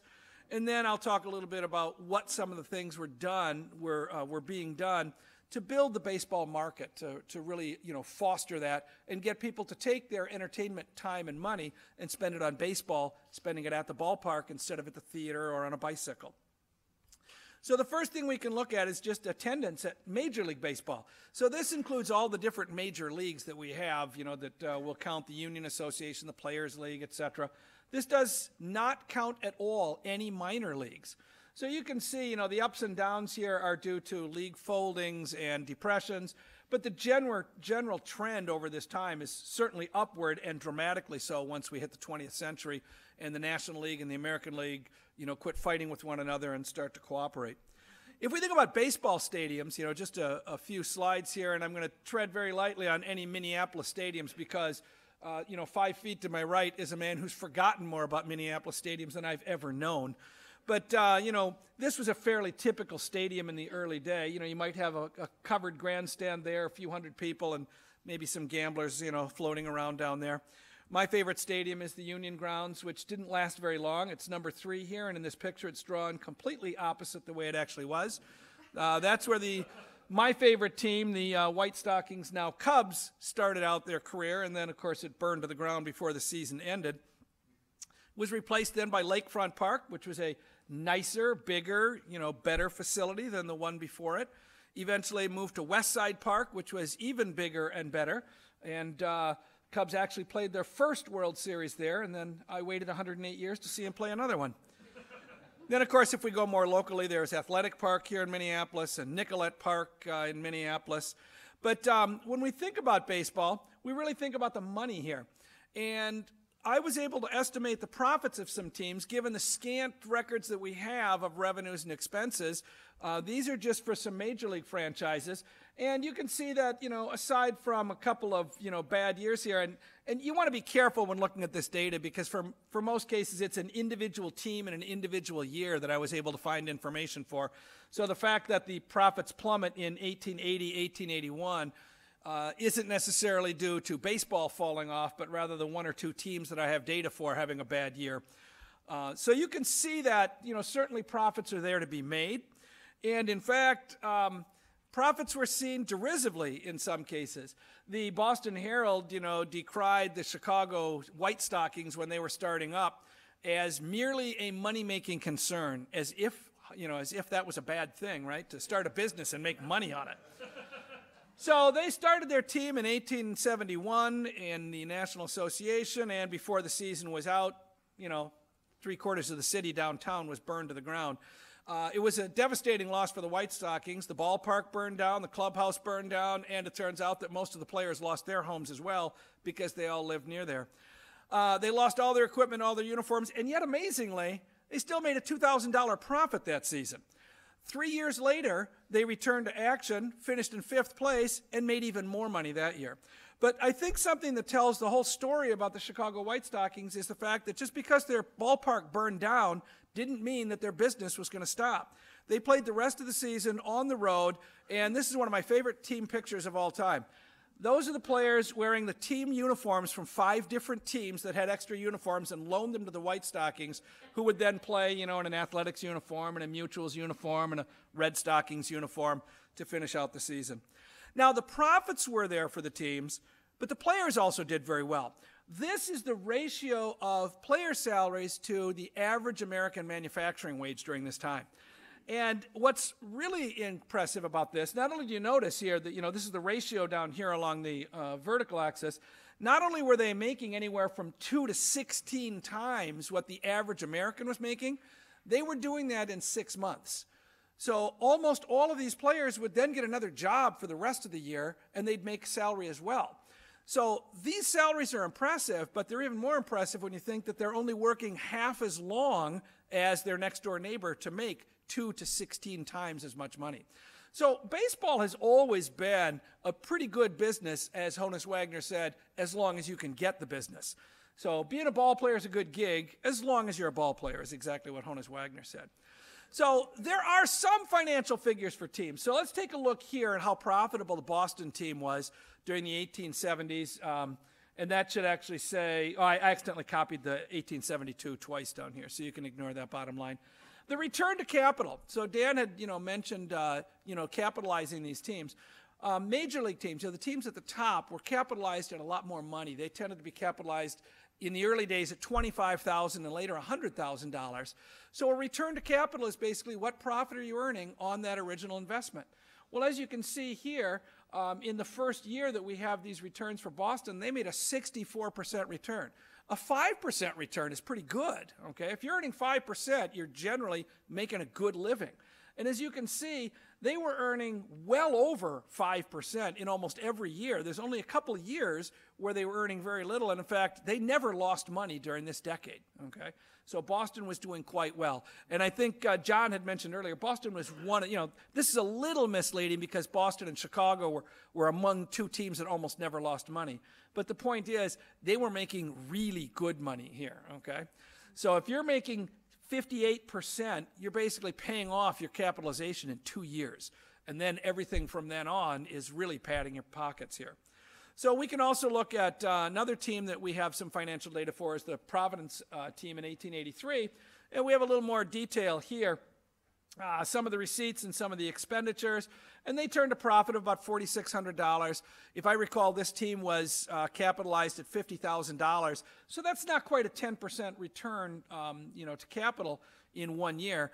This is a snapshot. I don't have any other data for Providence. This just happens to be one example. The Chicago team also, I didn't load up with a whole bunch of numbers here, but the Chicago team was also quite well. We have a lot of financial figures for them. And once Chicago rebuilt their stadium and started up, particularly when William Haupert took over the team, Chicago made good money every year that they were in existence. So if we take a look at another way to consider how well the baseball business is going, let's take a look at how much teams were selling for. So Dan talked about the difficulty of really establishing the value of a franchise in the minor leagues. It wasn't very difficult in the major leagues once the National League got started and they were able to establish a monopoly league, a league with no competitors, a league which they established as being clearly above everything else. It became a desirable place to be, and teams were making money. The best way to figure out whether teams are making money is to see if the person who owned the team can sell it for a profit later on. And in general, that's exactly what we see. So when we look at the sale of teams over time, we see that they were generally increasing over the 19th century. When we look at capitalizing teams and when we look at what leagues were charging to enter the league, the National Association required a $10 league entry fee. The National League required a $100 league entry fee. By the time you get into the 20th century, you're looking at thousands of dollars just to enter the league. You get nothing for that. You just get access to those kind of profits. So baseball recognized that there was an increasing amount of money and time that people had for leisure activities, and so they did a good job at competing for that time and for those dollars. So let me just run through some of the things that we see that baseball was doing, their innovation to try and attract those dollars and those hours from people. So this is where I used to live in St. Louis. Sportsman's Park is no longer there, but if you look really closely with this, bicycle, that's actually a velodrome there. You can see the bicycles riding around. Chris Vanderau also thought, well, gee, I've got a saloon across the street. I've got this great place with a zoo out here in left field and a velodrome. Why not throw a baseball field in there and get people to come and do that too? So I like to think that he was way ahead of the Arizona Diamondbacks, who put a swimming pool in center field and a restaurant up in the left field corner. And then once in a while people would come and watch baseball as well. But baseball really became a business, as far as I'm concerned, in 1862, when William Kammeyer built a fence around the grounds and said, if people are going to stand around here, I'm going to make them pay to come in and see this. Okay? And so when we start charging admission, that's clearly when we're going from the idea that this is a gentlemanly game where people are just going to have fun and they're coming out for a social activity to somebody saying, I can make money on this. That's when it becomes a business, and that's when we really see that. So other innovations, well, obviously professional players. The whole idea behind professional players is I want to draw the best people in. It's the difference between going to a Broadway show and going down the street to the high school. Well, you're going to see the same play. What's the difference? Well, if you go to a Broadway show, you are seeing the best of the best. And that's the very idea that Major League Baseball has started. The 1869 Red Stockings started that by saying, hey, we're going to get the best people and we're going to get them to devote all their time to doing this one thing that they're really good at. Well, in economics, we call that a comparative advantage. If you're good at something, that's what you should spend your time doing. If you can pitch a ball well and hit a ball well, that's what you should spend your time doing. And I think I can make money off of your efforts at doing that, so I'm willing to pay you to do that. And I'm willing to pay the best people to do it the best, because then I can sell that ticket more easily. When I come to town, I can say, these are the best players in the country. I'm paying them a very good salary to do this. Come on out and see them, and I'll sell that ticket to you. So this is basically the whole idea that William Haupert was selling when he put the National League together. There's a long story about the problems with the National Association at the time, but the real driving force, I would argue, behind the National League was less the problems with the National Association and more the potential with the National League. So Haupert saw the potential of reorganizing the way that professional baseball was done, and that's what was going to make it profitable. The territorial exclusivity, the fixed schedules, the uniform contracts, the roster for umpires, the reserve clause, which came along a few years later. These are all solid bearings of any professional league for the next century. It wasn't until the 1970s that we really see real changes in these things. And it's still the foundation. We don't have a reserve clause per se, but all players are still bound to their team for a certain period of time before they get to be free agents. As a Cubs fan, I know this very painfully right now as we're watching the core of our team be passed up by the Brewers of all people. Of course, Haupert also focused on some of the business changes. Key among them was the separation of management and labor. Again, from an economic perspective, have people do what they're best at doing. Don't have the players trying to manage the league and run the teams. Put them on the field where they're the best players. We'll let the businessmen manage the team and run the league. So there was that separation in the National League. Players were forbade from owning their teams by Haupert. And the first thing he did when he recruited Albert Spalding was give him some stock in the team. So he was also big on not poaching players from other teams, but he didn't announce that until after he'd poached some of the best Red Stockings to come to Chicago. He was also big on eliminating competing leagues, and so he would use things like, the international agreement where we'll let you pay us not to steal your players. It keeps the competition down, it keeps the best players with us, and it's good business sense to have other people paying you not to do things. It's always the best thing. Standardized contracts also eliminated players jumping from team to team. It eliminated some of the competition for salaries, which lowered costs, which for any businessman also made good sense. No small towns. So we aren't going to be playing in little towns. We're going to go to where the audiences are. We're going to go to where the money is. We're going to go to where the money can be made. It doesn't pay me to drive from Chicago to Fort Wayne, Indiana and play in front of 500 people. I want to drive from Chicago to New York and play in front of 5,000 people. That's where I'm going to make my profits. So the National League also focused, they had a minimum attendance clause, which was immediately, again, broken when they allowed New Haven in, but that was for good political connections. And then, of course, increased admission fees, and then no Sunday ball. That was to help win some PR battles out there. It would ultimately, that and no alcohol sales at the ball game. These were all, PR movements that were made. But the business continues 365 days a year. So one of the things that's frequently done by Haupert was to figure out what they could use the ballpark for during the off-season. So they would rent out the grounds for circuses. They would flood it for ice skating rinks. That's what you see here. It was very common for baseball stadiums to be flooded for ice skating rinks during the winter. So the ballpark could be used as a source of revenue in and of itself, which is one of the reasons that it was a good idea to build a nice and grand ballpark, something that would attract fans, especially as Haupert was very keen on doing. He copied this from vaudeville. If you put a good and wholesome product on the field, you can draw a lot more people because you won't get just men, you can also get women to come. So having seat cushions and having shaded areas to sit, having less rowdy drinking, having fewer gamblers, having baseball not on a Sunday when it was supposed to be a family day. These were all very clever marketing techniques that worked very well to get baseball in the forefront of people's minds as a wholesome place to go. It brought a lot of people in, and it turned out to be very profitable. So we see the evolution of Ladies' Day. Eventually, beer did come into the ballpark. You can't even imagine a ballpark now without beer. But, you know, the National League originally didn't allow beer, and this is one of the arguments for why Cincinnati wanted out of the National League, because Cincinnati was one of the biggest brewery cities, and imagining baseball without beer was like imagining baseball without steroids in the 1990s. Double headers were evolved. So ultimately, throughout the latter half of the 19th century then, what we find is that with the growth of the leisure industry, baseball marketed itself and positioned itself well. It was profitable. The quality of the play increased because of professional players, which further increased the popularity. But ultimately, why baseball? Well, Americans had that leisure time, as I said, and they purchased the entertainment, but it could have come from anywhere. I like to go to two of my favorite authors to figure out why it was baseball. And one of them is Mark Twain, who really described, I think, the 19th century very well, whether he's describing the economy or baseball, when he said, baseball is the very symbol, the outward and visible expression of the drive and push and rush, the struggle of the raging, tearing, booming 19th century. And if we come more 20th century, to more up to date, Roger Angell has my absolute favorite quote about baseball. Since baseball time is measured only in outs, all you have to do is succeed utterly. Keep hitting, keep the rally alive, and you have defeated time. You remain forever young. And that's baseball. Thank you very much.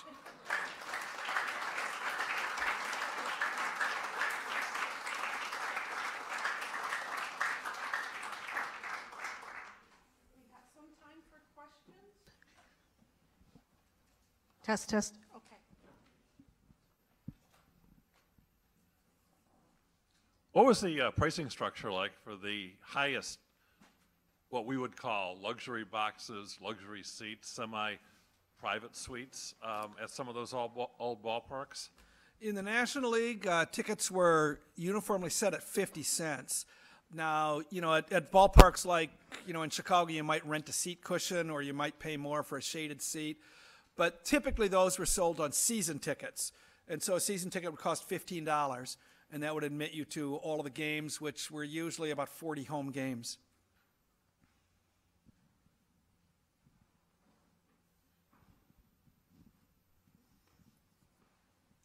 At least in Boston, as I think the years went on, there was more media coverage of baseball too. I assume that's both cause and effect of baseball's popularity, but would be interested if you had any thoughts on that. Yeah, that's a great question. You know, who depends more on the other one, sports or the media? And you could argue that today. Anything that they could do to get media reports was good publicity, and especially if you could get people to report on the results of your game, that's free publicity. So typically what would happen is, as people became more interested in something, newspapers would want to sell newspapers, and so they would go to that. So in the 1880s, we saw the rise of newspapers which only covered sports. That's how popular sports were becoming. So I think, you know, I think the chicken here that came first was the sports, and the egg was the media finding another way to make dollars. So again, if sports don't become popular, the newspapers aren't going to be able to sell that. But I think the newspapers kind of followed along that. There was the National League before there was the Sporting News, for example.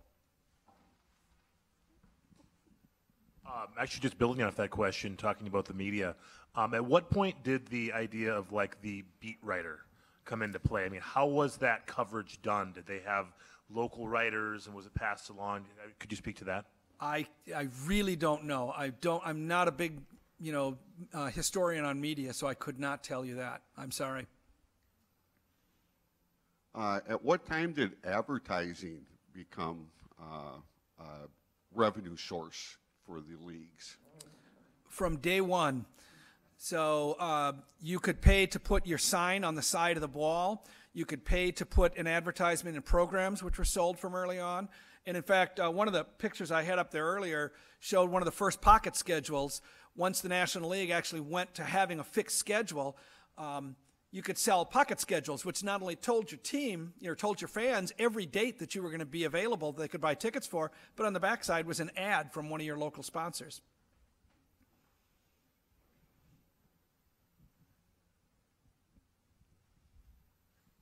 Mike, do you discount the usual argument that the NL was successful in replacing the National Association that preceded it because they cleaned up baseball?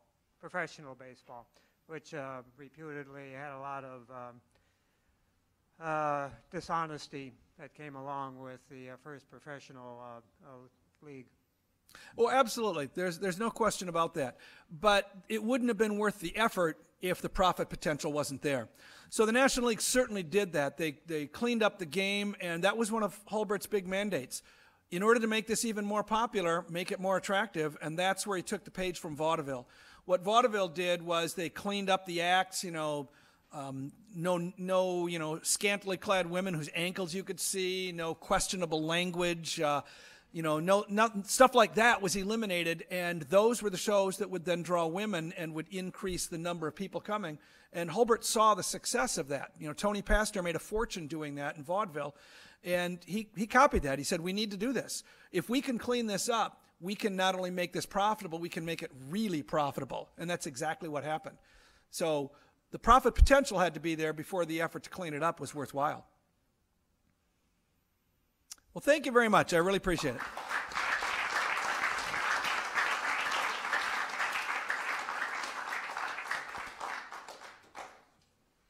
Okay, we'll be taking a break then for lunch. Lunch isn't quite ready yet, so you've got about 5-10 minutes to clean up and visit with your neighbors and tuck away your notes and all of those kinds of things.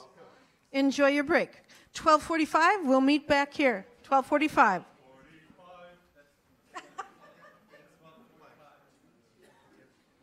Encyclopedia Brown. Okay. In the case of disgusting sneakers. Okay.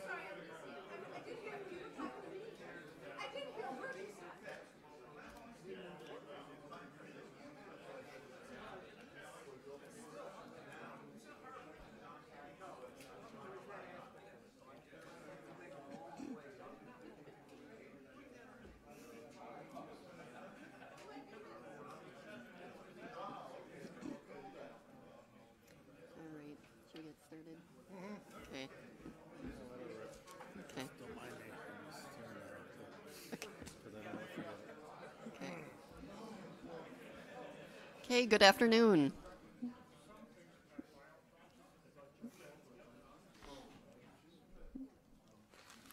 All right, I am pleased to introduce Stu Thornley with our keynote address. And Stu is also a Bob Davids SABR Award winner. He received the Macmillan Publishing SABR Baseball Research Award for On to Nicollet, the glory and fame of the Minneapolis Millers.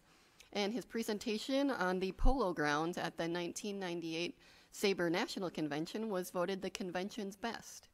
He is an official scorer at Minnesota Twins games and also a member of the Major League Baseball Official Scoring Advisory Committee. So with professional baseball in Minnesota, the early years, please help me welcome Stu Thornley.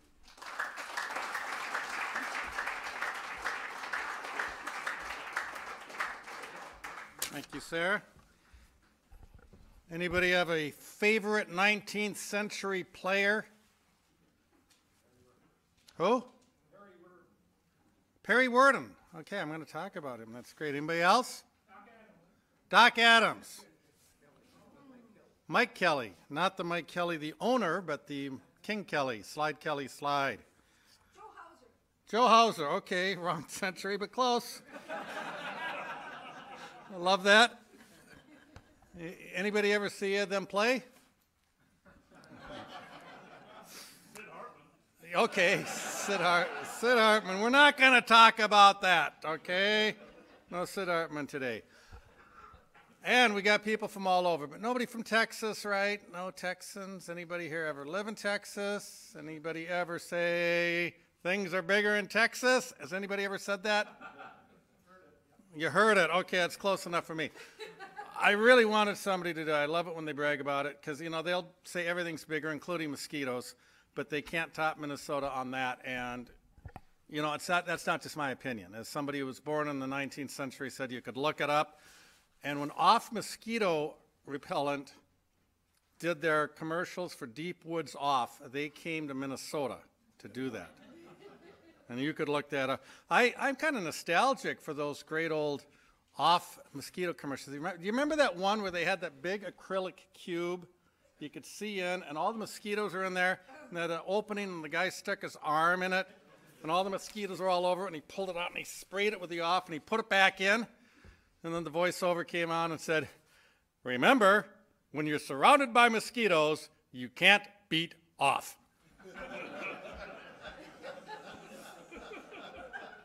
So we are big on truth in advertising in Minnesota as well. I'm guessing, unlike most of you, that I could tell you what happened 100 years ago better than I could what happened 100 days ago. I grew up reading about baseball going back before the days that Abner Doubleday did not invent baseball in Elihu Finney's cow pasture in Cooperstown or in any other cow pasture or in any other Elihu Finney enterprise. And I'm sure I learned the truth about Abner Doubleday, that he was at least a fraud in that respect, before I learned the truth about Santa Claus or supply-side economics or anything like that. And I read about baseball all the time, frustrating my teachers. I bet we're all alike in that. But in 1979, I joined SABR. And first thing, I'd read something in Sports Illustrated about SABR. In fact, I think a lot of people did because SABR had a big bump in membership that year. It might have been that Sports Illustrated article. And right away, I get two publications back from SABR. And one is the directory, which I had more fun with. This is back in paper directory days. And I went through it with a felt tip marker in a couple different colors. One, I was marking just anybody who was local.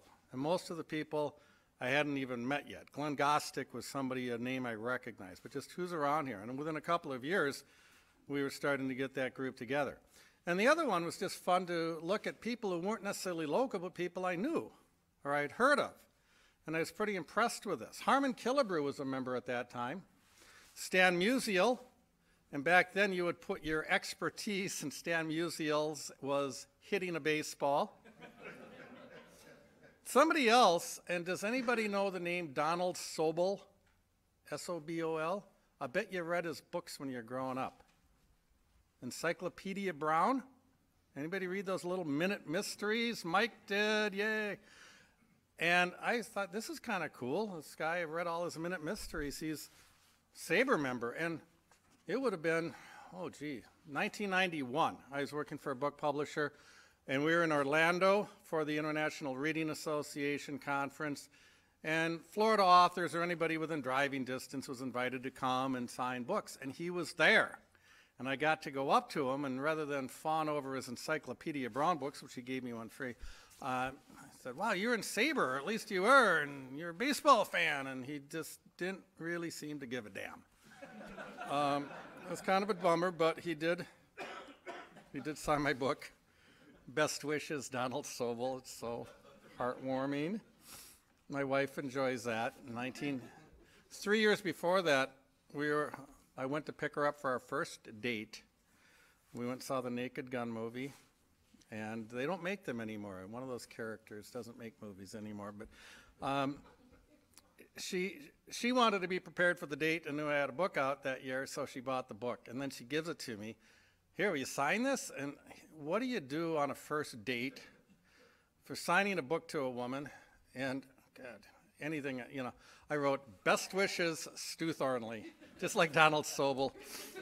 That was in December '88. About a week later, I get a holiday card from Brenda, best wishes, Brenda.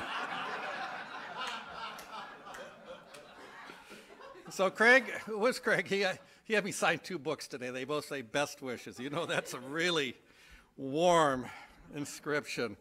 The other thing I got when I joined SABR was the Baseball Research Journal, which I still put out. But I thought, wow, this is by members researching and writing things. Like, I could get published. I could see my name on something other than a typewriter, typeset, and everything else. So, I gotta do that. And so I did. And after a couple of false starts, I zeroed in on something that's been talked about here today, the 1884 season here in Minneapolis, as the minor leagues were getting going. Dan mentioned the tripartite agreement of 1883 when the Northwestern League got going. And by the next year, there were 3 teams in Minnesota, St. Paul, Minneapolis, and Stillwater, and later on a team in Winona because the league was real unstable and teams were coming and going. But it was what caught my attention was from the Macmillan Encyclopedia that there was an 1884 team listed in the major leagues, the St. Paul team. It was more or less a pretty unremarkable story of this team finishing out its season. St. Paul and Milwaukee were the only 2 survivors of the Northwestern League, still standing in September, and were asked if they would like to complete their season. And the Union Association, which was equally volatile with teams coming and going, and St. Paul played 7 games in it, won 2, lost 6, tied 1. In fact, their first win came in a game when they didn't get any hits. It was a 5-inning rain-shortened game in St. Louis, and they managed to squeeze out a run and won their first game without any hits. But that's what I wrote about that appeared in the 1980 journal. But I got sucked in with a lot of stuff because it was a significant season. And one of the people I got to learn about was somebody featured in the newspaper recently, Elmer Foster. Did anybody see Kurt Brown's good article in the Tribune? Anybody here learn about this symposium because of Kurt Brown? Great. And Gene Gomes had lined that up with Kurt Brown. Kurt Brown does a great thing every Sunday on some aspect of Minnesota history, and Gene said, well, we've got the symposium coming up. Can you do something? We supplied him with some information. He found a lot more information on Elmer Foster. I called him the quintessential Minneapolis kid, born in 1861 in Minneapolis. And now I'm starting to kind of doubt this too, according to a 1912 fact-challenged retrospective article on Minneapolis baseball, he was there in 1867 when Minneapolis had its first organized team, playing just across the river. In fact, those of you who go to our chapter meetings, we meet at Faith Mennonite Church, that might have been just about on the spot where that first team played. It was the old fairgrounds before the State Fair and St. Paul Falcon Heights got going, and that encompasses that area there. And it said Elmer Foster was around in 1877 for the first salaried team. John Thorn had talked about the League Alliance. Minneapolis had a team in that, and supposedly here at 16 years old, Elmer Foster was a witness to all of this. There's another source, however, that says census information indicates that he grew up in Illinois. But definitely Elmer Foster was back in Minneapolis in 1883 on an amateur team that played at 31st and Nicollet Avenue, just off Lake Street. And that area is familiar because 13 years later it became the home of Nicollet Park. And Foster was around in 1884 when Minneapolis-St. Paul Stillwater got going in the Northwestern League, the first fully professional league that Minnesota had teams in. But even though he was a Minneapolis guy, he wasn't with Minneapolis. The Minneapolis ownership was Tuthill from Michigan, and he had the idea that, you know, this is a big pro team. We just can't go with local talent. We've got to get out-of-town talent. And so Foster, along with some others, ended up with other teams. Joe Visner played in Stillwater. Minneapolis lost was Stillwater's gain. Bob Tholkes has researched quite a bit about Joe Visner, said he was quite the reprobate, which really sounds distinguished. And he was buried up in Foston on, is it reservation land or something? He had a wife up there, and he would kind of come back and forth and impregnate her and leave and come back 18 times, something like that. Not necessarily the best person. The big star for Minneapolis was Bob Carruthers, who was a two-way player. I mean, he could both pitch and play, not Babe Ruth style, pitch and then switch to outfield, more a Tony style, doing the same thing. Back in the 1880s, there were several players like that, including some of teammate with Fouts, Dave Fouts, who, like Carruthers, had been in the Northwestern League in Michigan the previous year, who ended up going to St. Louis in the American Association after that. In 1884, Carruthers was normally just a pitcher. He didn't really play and then go to the outfield for the Millers. He focused more on pitching and had a pretty good season, depending on 17 wins or 14 wins, depending on your source. He did have a great duel with Bud Fowler of Stillwater, in which Carruthers had struck out, and it varies from 14 to 17. He struck out 17 batters. Fowler was prominent because he was a black player, sometimes credited with being the first black player in organized baseball. And that goes back to the time when there were all black teams, and we'll be hearing about that from Frank White. But it was a little rare that you would have a black player on an otherwise white team. But Minnesota had already had that a bit. In 1873, it was Prince Honeycutt up in Fergus Falls. Honeycutt had been with General John Compton's army during the Civil War, went to Illinois with them, came up to Fergus Falls in the central part of the state and started a team there. And then a pitcher named Fisher, W.W. Fisher, playing on an amateur team in Winona in 1875. And a lot of controversy with that, some of it ostensibly over professionalism, as professionalism was creeping into the game there, that he was a professional recruited from the East. But there was a lot of just outright overt racism that was targeted at the pitcher Fisher for Winona. And he later left the team or left the state in a hurry. Reportedly, he got involved he would pitch, also play second base, and a game fixing where the Winona pitcher had been paid to lose a game and enlisted Fisher on that. Whether that's true or not, I don't know.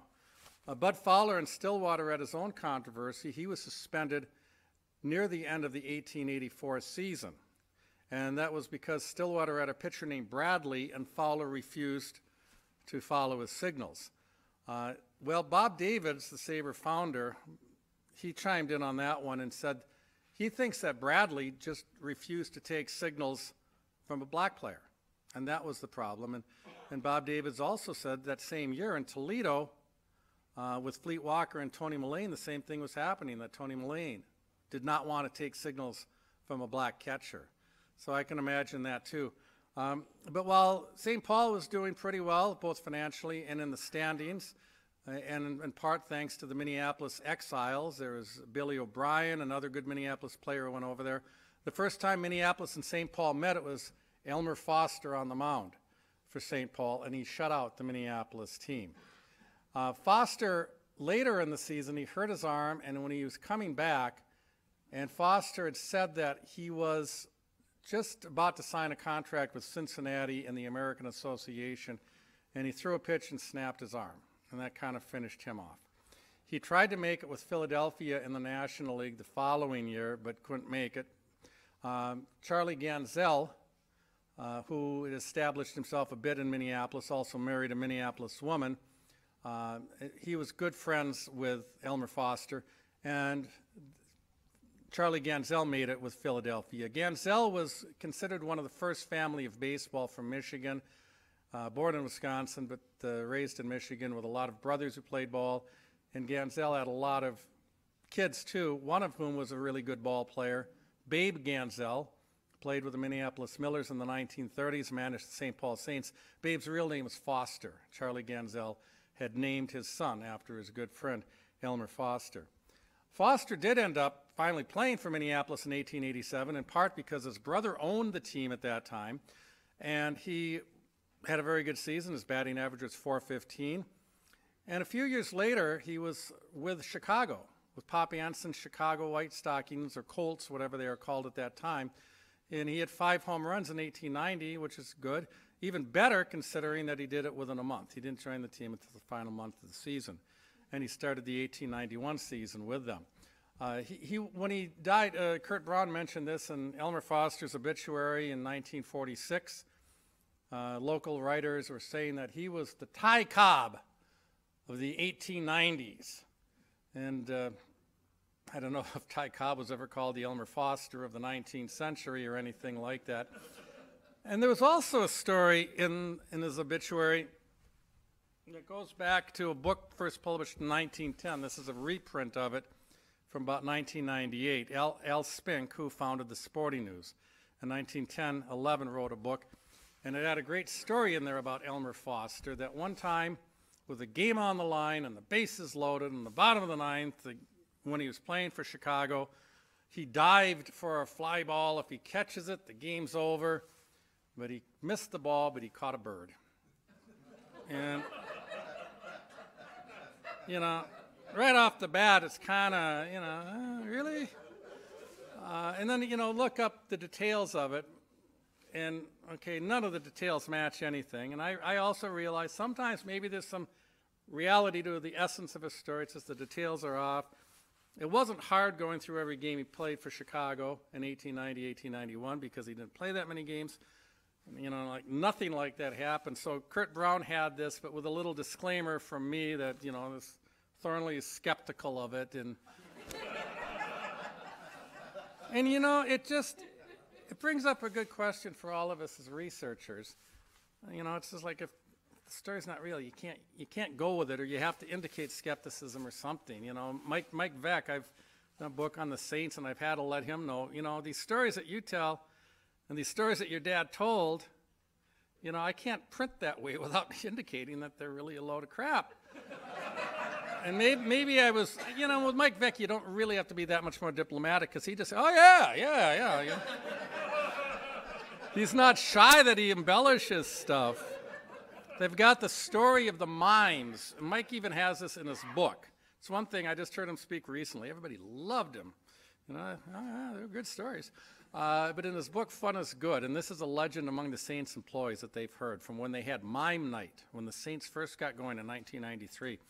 And great idea for this. They didn't have a video scoreboard, so they brought out mimes who were then going to do instant replays. It would be a hell of an idea. But they don't go over good. That's what Mike Veck says. You know, it's weird that mimes can be perfectly safe on the streets of New York, and they're endangered here. Minnesotans hate mimes. Well, I guess for sure it didn't go over as a good promotion, but I think it got embellished, and Veck had it in his book, that people were throwing hot dogs at the mimes. They were going to the concession stand and buying more and more hot dogs just so they could throw it at the mimes. And the way the story gets told by employees is that the mimes finally left, still miming, but duels up there, or that they were getting out of character and saying things that included F-bombs. Now, and Veck says in his book, this was like the front page stuff of Minneapolis and St. Paul newspapers the next day. Went back, yeah, there's a picture there of a mime talking to people or entertaining people in the parking lot. The kicker of it all was that there was another little item, and the Saints were less than a week old. They took over this tiny little Midway Stadium, and with a really cramped concession area that couldn't couldn't meet the demand, including, and it mentioned hot dogs. They can't make enough hot dogs for people to eat, let alone throw at people. So, well, what do you do with that? Are we being too picky? That's the question. Dan Levitt and I, about 10 years ago, spoke down in at St. Olaf College, where Tom Swift, one of our members, was, and somebody there asked me, is it always a good thing to destroy a legend? You know, it kind of got me thinking. And, you know, I mean, there's Liberty Valance, when the legend becomes fact, print the legend, all of that. And I've thought about that really for 10 years. Well, if I'm putting in print, at least I want to not just put stuff that I know is false without clarifying it or something like that. But I got to thinking about it. Well, after reading that story about Elmer Foster and the bird, I got the reprint of the book. And that's on something like page 396. On page 395 is a story about Frank Isbell. Isbell was a first baseman for the Chicago White Sox in the 1900s, and he goes back when the team went back to St. Paul. He was a sometimes pitcher, sometimes first baseman there, and it was like, gee, this is even more bizarre than the bird story, that he's saying on Sunday games and played in some tiny little park. I have no idea which one had these high walls. The whole story was nonsensical because it looked like we won because somebody hit a ball that was going to be off the high fence. I don't know, how do you win the game on that? But there was a nail sticking out of the fence, and the ball stuck right into the nail. And before we could get a step ladder out and get that ball, the runners and the batter had circled the bases, and we lost. And I thought, okay, I have no problem calling BS on that one. So, now you took it too far. You know, Elmer Foster ended up in Chicago in 1890 for that final month. About 3 or 4 games in 1891 when he got bumped out of there by Anson for drinking. And this is also about the time he came back. He played the rest of the season with Kansas City in the Western Association. But his mom had died too, and he was pretty wealthy from that. But he hung around. He was a frequent visitor at games, and so he still kind of fit that quintessential Minneapolis kid sort of thing. But reading some of the other stuff, maybe he rivaled Joe Visner as a reprobate. Not always the nicest guy, assault people, things like that. Sometimes maybe I don't want to learn that much more about a person. But the reason he went to Chicago was that in 1890, when Minneapolis was in the heart of its first pennant race, he and the second baseman, Moxie Hingle, left the team on a dispute with management. It wasn't Foster's brother managing anymore. They just left. But this team was pretty good, and it had a manager, Tim Hurst, for a while. Tim Hurst made his name as an umpire. He was also a boxing referee. He was an umpire with really pugilistic impulses, which is also what probably shortened his umpiring career. And a Sunday in Milwaukee, Minneapolis is playing, and Tim Hurst is the umpire, and he got tired of Milwaukee's arguing, and he declared a forfeit victory for Minneapolis, and Hurst left the field. Minneapolis hung around because they were told you're not going to get your fee if you leave, so they played out the game and lost, and eventually after the season it was ruled a Minneapolis forfeit victory. Both teams were back in Minneapolis to play the next day, and Tim Hurst was scheduled to be the umpire, but he wasn't because he was now the Minneapolis manager. And I thought, boy, that's kind of a weird. There's already been rumors about him, and the Minneapolis papers are saying those umpires don't get any pay. Maybe Dan disproved that, more of an excuse. But how do you forfeit a game to one team and then end up as their manager the next day? And I'm reading Minneapolis papers, so I'm not getting anything that's really pointing out how outrageous this is. I haven't looked it up in a Milwaukee paper to see a different point of view. Sporting News didn't really have anything on it. But he started managing the team. And he had a star pitcher named Martin Duke. And Martin Duke, earlier in the season by Baron Hawk, one of the co-owners, High Hawk, had been suspended for 2 weeks for not being in condition. And that doesn't mean he wasn't running his wind sprints. We all know what in the 1890s, not in condition meant you were drunk. And he got suspended for that. You know, that's just the codes that we all know from kind of like the Vapors. Everybody, you know, I grew up, I always heard from way back when, the Vapors, you know, and Oh, wow. Gee. And then somebody said, no, that's just gas. You know, it's okay. I suppose not being in condition and having the vapors kind of go together. I know it does for me.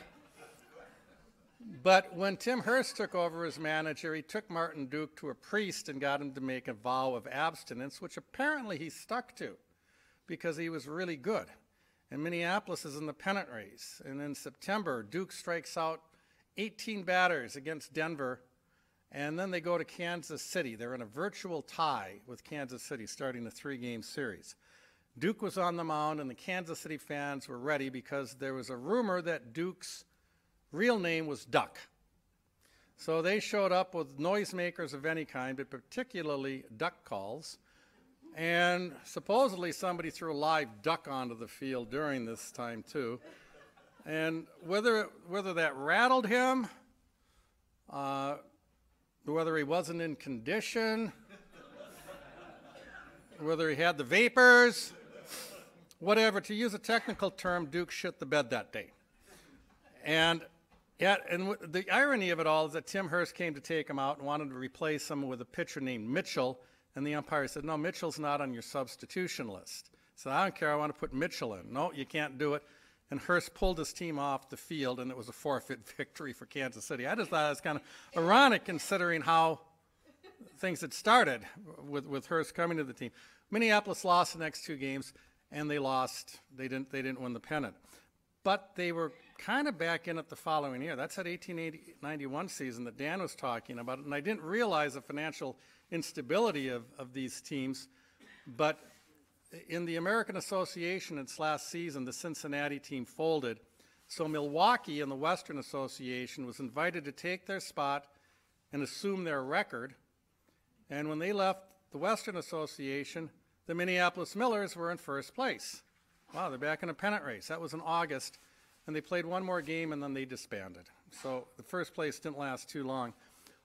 And it could be what you said, Dan, it was a lot of financial instability, but Peter Morris, a former Sabre, a great historian researcher, he had said that his research, and he thought the disbandment was kind of mysterious, even though this was happening with other teams, but he said it went back to the management of the team. Baron Hawk, Sam Morton, and Fred Glade, who jointly owned the team, and they also owned other businesses, including a sporting good business, and they had a falling out in the other non-baseball businesses, which caused the demise of the team. So that ended that pennant race. The Twin Cities were without baseball for a little bit, but then, and it's been talked about, John Thorn talked about that 1894 Western League that got going. Ban Johnson, with aspirations of turning it into a major league, which he eventually did. In 1895, his then friend Charles Comiskey got a disbanded franchise in Sioux City and put it into St. Paul.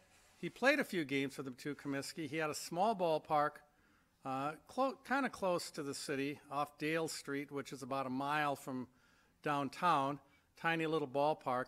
And Comiskey and all played there for a few years, and that's when the team, the St. Paul team, moved to Chicago after the 1899 season. And I look forward to hearing more about what Dan talked about with all the machinations that made that possible. But obviously, as part of the grander plan to become a major league. So St. Paul was gone. They still exist as the White Sox. In 1900, when the Western League took the name American League, but was still a minor league, Minneapolis still had a team in it. But at the end of that season, when the big move to be a major league took place, most of the cities were left behind. Minneapolis just disbanded and was replaced by one of the teams out east. And that's, so no Major League Baseball in there for Minneapolis or St. Paul, even though Minneapolis did have a team in the American League in 1900. I mentioned the little ballpark that the Saints played in from 1895 and 1896. It was a small ballpark, but one of the things they couldn't do was play on Sunday, and that was a big issue back at that time. It was more of a neighborhood thing. There was a state statute that prohibited Sabbath breaking.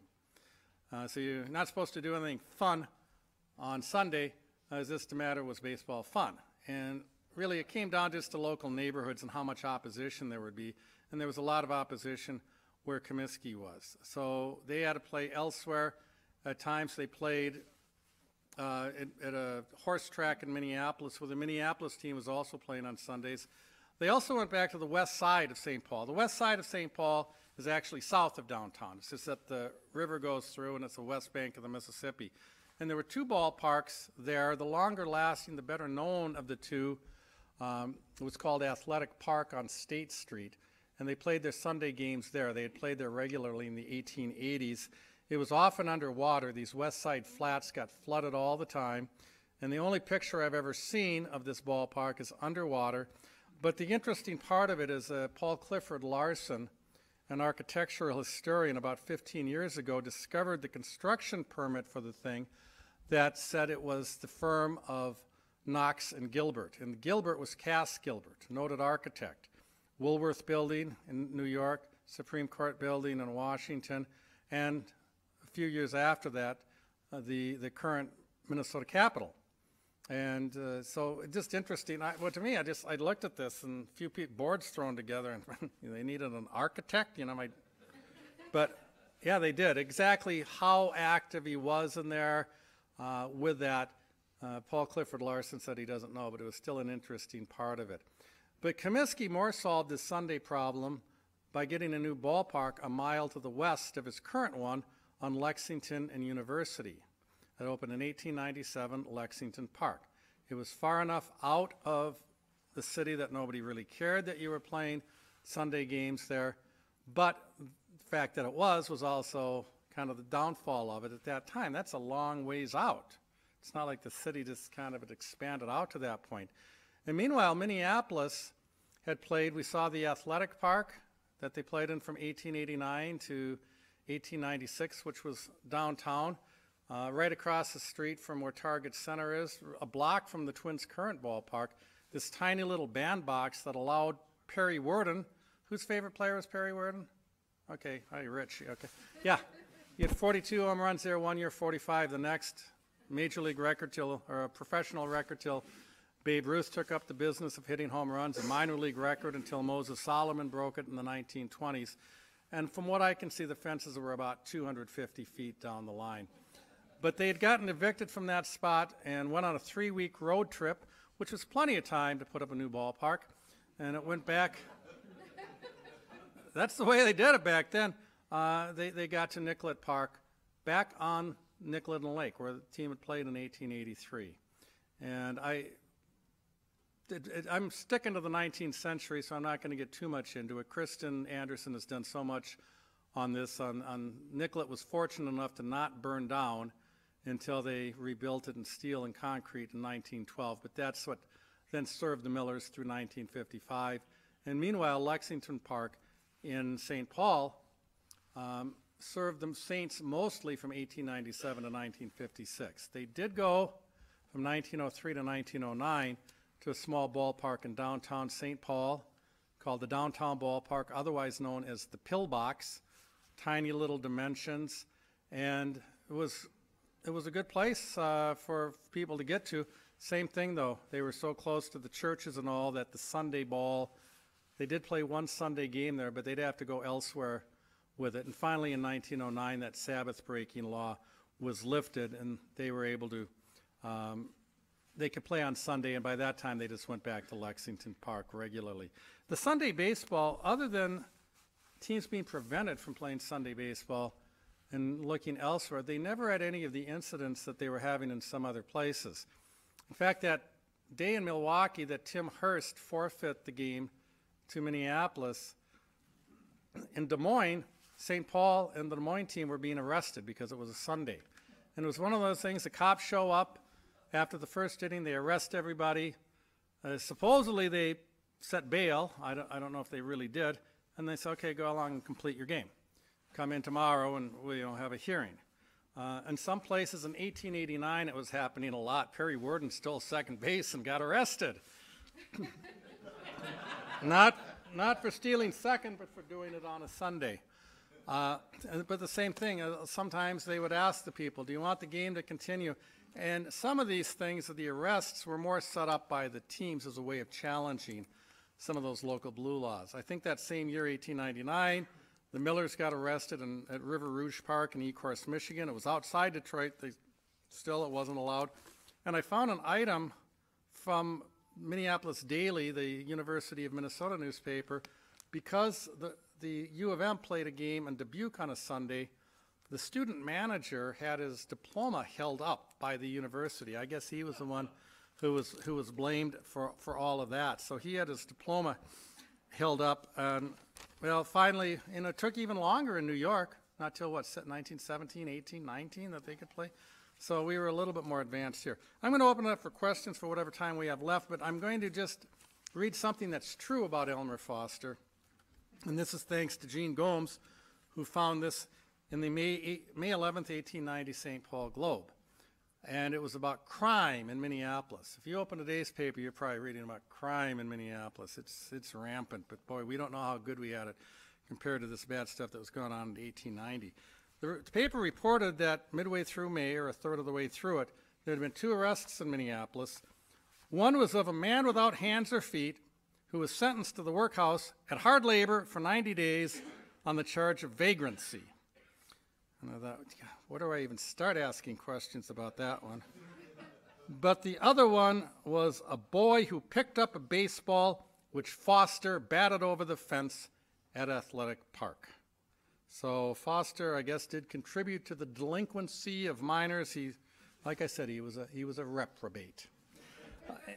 Just open up the questions now for whatever time we have left.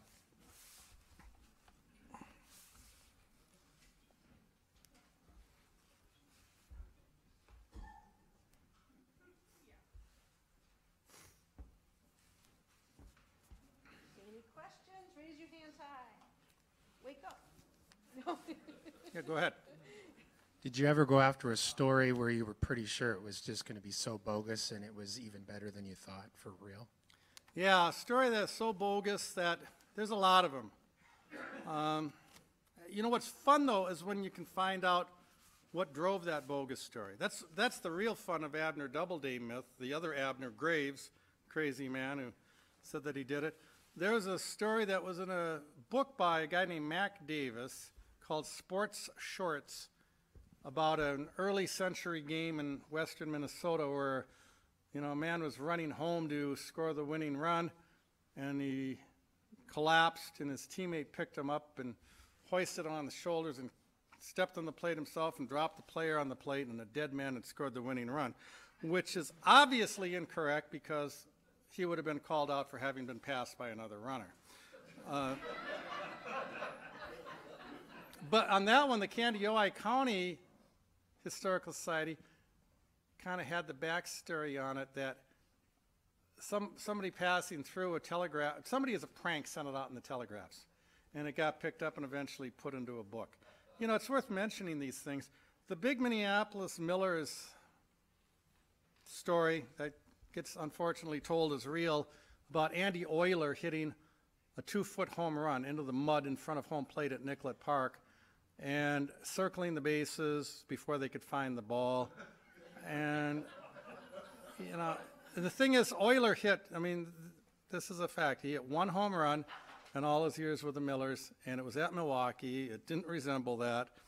And the same thing. I mean, could something like that have happened? Could he have gotten a double?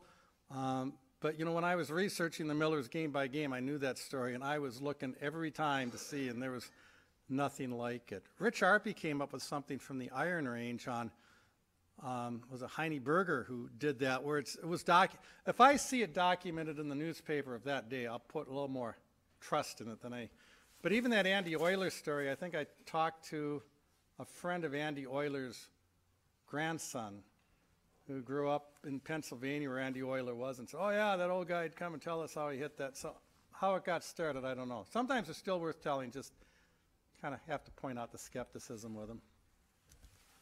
Rich?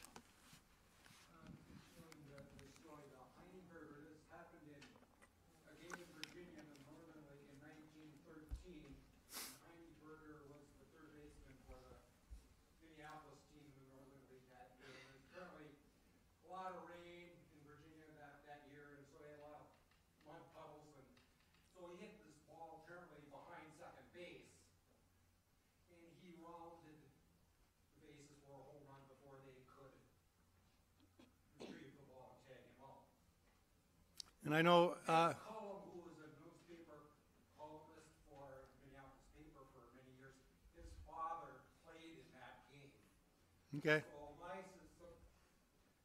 theory is that that story got mixed up a little bit. And it was a Minneapolis player, a similar type situation, but several years apart. And, Well, that's possible, although I'm guessing Andy Euler might have been telling that too. John, John have one? Continuing this vein, when we were editing the film, the baseball film by Ken Burns, that first aired on PBS in 1994, we would come across some narrator in a film clip stating something that was obviously, to some of us, not true. And I would raise my hand and say, we ought to perhaps check this fact before we consider putting it into the film. At which point, everyone in the room would simultaneously yell, "That fact is too good to check." I know. Oh, yeah. And that goes back to that question from 10 years ago, is it okay to destroy legends? I guess I still, if nothing else, I wrote a book on Halsey Hall. It was full of stories, and there was a few facts too good to check, but I just say, here's a story, you know, and according to Halsey, and I hope that indicated a little skepticism in it. Eric. Yes, easiest job in the world, except when it's not. I love it, except when I don't. Some nights you can just sit there and keep score of a game like I did when I was a kid and like we all have, and have nothing to do, and then every so often you just get one of those plays that's going to ruin your night. And I think it's gotten better.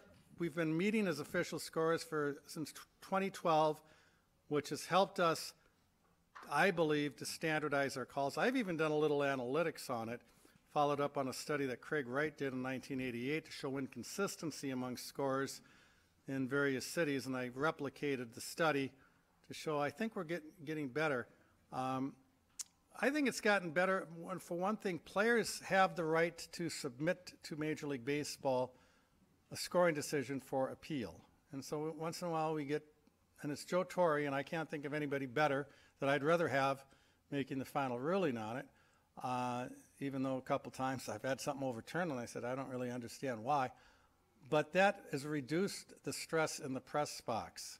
It was the communications people, the PR people, who still are the ones charged with coming over to you and conveying the displeasure of a player, or they get a call from the dugout or something like that. They didn't really like that. They'd get caught in the middle. And now they can just say, well, if the player doesn't like it, he can send it in. So we still get arguments. You know, that's a part of the job, is that you have to just deal with the stress. No different than an umpire. You might have the best umpire in the world and calling balls and strikes, or, you know, but if you're going to be putting up with stuff, and you've got to be able to deal with it. I love it, though. Tonight I do basketball official scoring, and I'm just doing points, rebounds, timeouts, nothing even controversial like, is that a rebound or an assist or anything like that. It's just that you better make sure the score is always correct, and a couple times I haven't had it correct. One time we didn't know if the score was 96-92 or 94-92, and that'll get you into trouble too. Any more questions? What was your view on the interference call of the runner this year? Okay. Yeah, view on the interference call. I think it's a bad rule, but I think the umpire ought to call it. Of course, it was the same kind of thing in 1969, nice, when J.C. Martin got hit by Pete Rickard's throw and it wasn't called. To me, I don't know why you try to protect a pitcher or catcher making a throw to first. You don't do the same thing when there's a runner on first going to second, and that first baseman he has to throw around him. And the whole thing is that a right-handed batter is never going to get on that right side until he gets to the base. We've heard talk that maybe they will go to that double base. They might maybe think that'll make us look too much like a beer league softball team or something like that. And as we always know, baseball is very proactive all the time. They wait till something hits the fan, and then they do something about it. But if you take this back to official scoring, you know, one thing I like about that rule is it's completely unrelated. Because you have to be in the 3-foot box starting 45 feet down, there's that second line that comes down, and it clearly marks a halfway point between the plate and first base. And the reason I like it is every time there's a ground ball, especially left side of the infield, I'm looking at how far down the baseline that runner is. If the ball gets bobbled, maybe I'm going to call it a hit anyway because I think he would be, and that's a nice benchmark. So if they do change the rule, which I think they ought to just take that rule away, you know, there goes a visual point for us. But I supported the umpires on it. Sam Holbrook, he had to make the call, and he did. And, well, Washington, and it probably might have hurt, who'd they beat? Houston.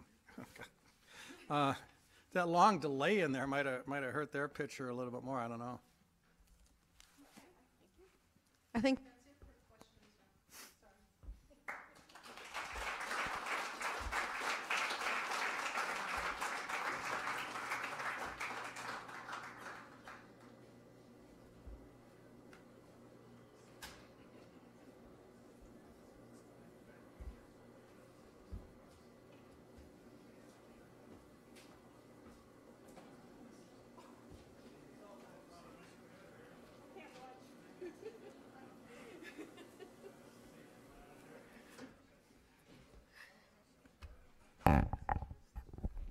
sorry about that.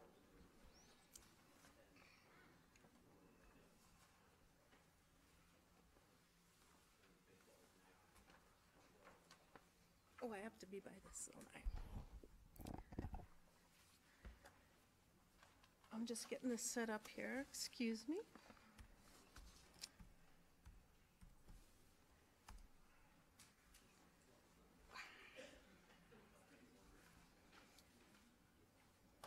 Didn't like it.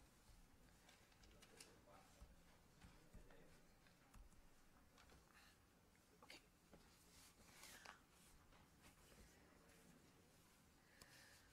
So now we're moving on to the interdisciplinary portion of this meeting, and I'm getting into the spirit of the 19th century here.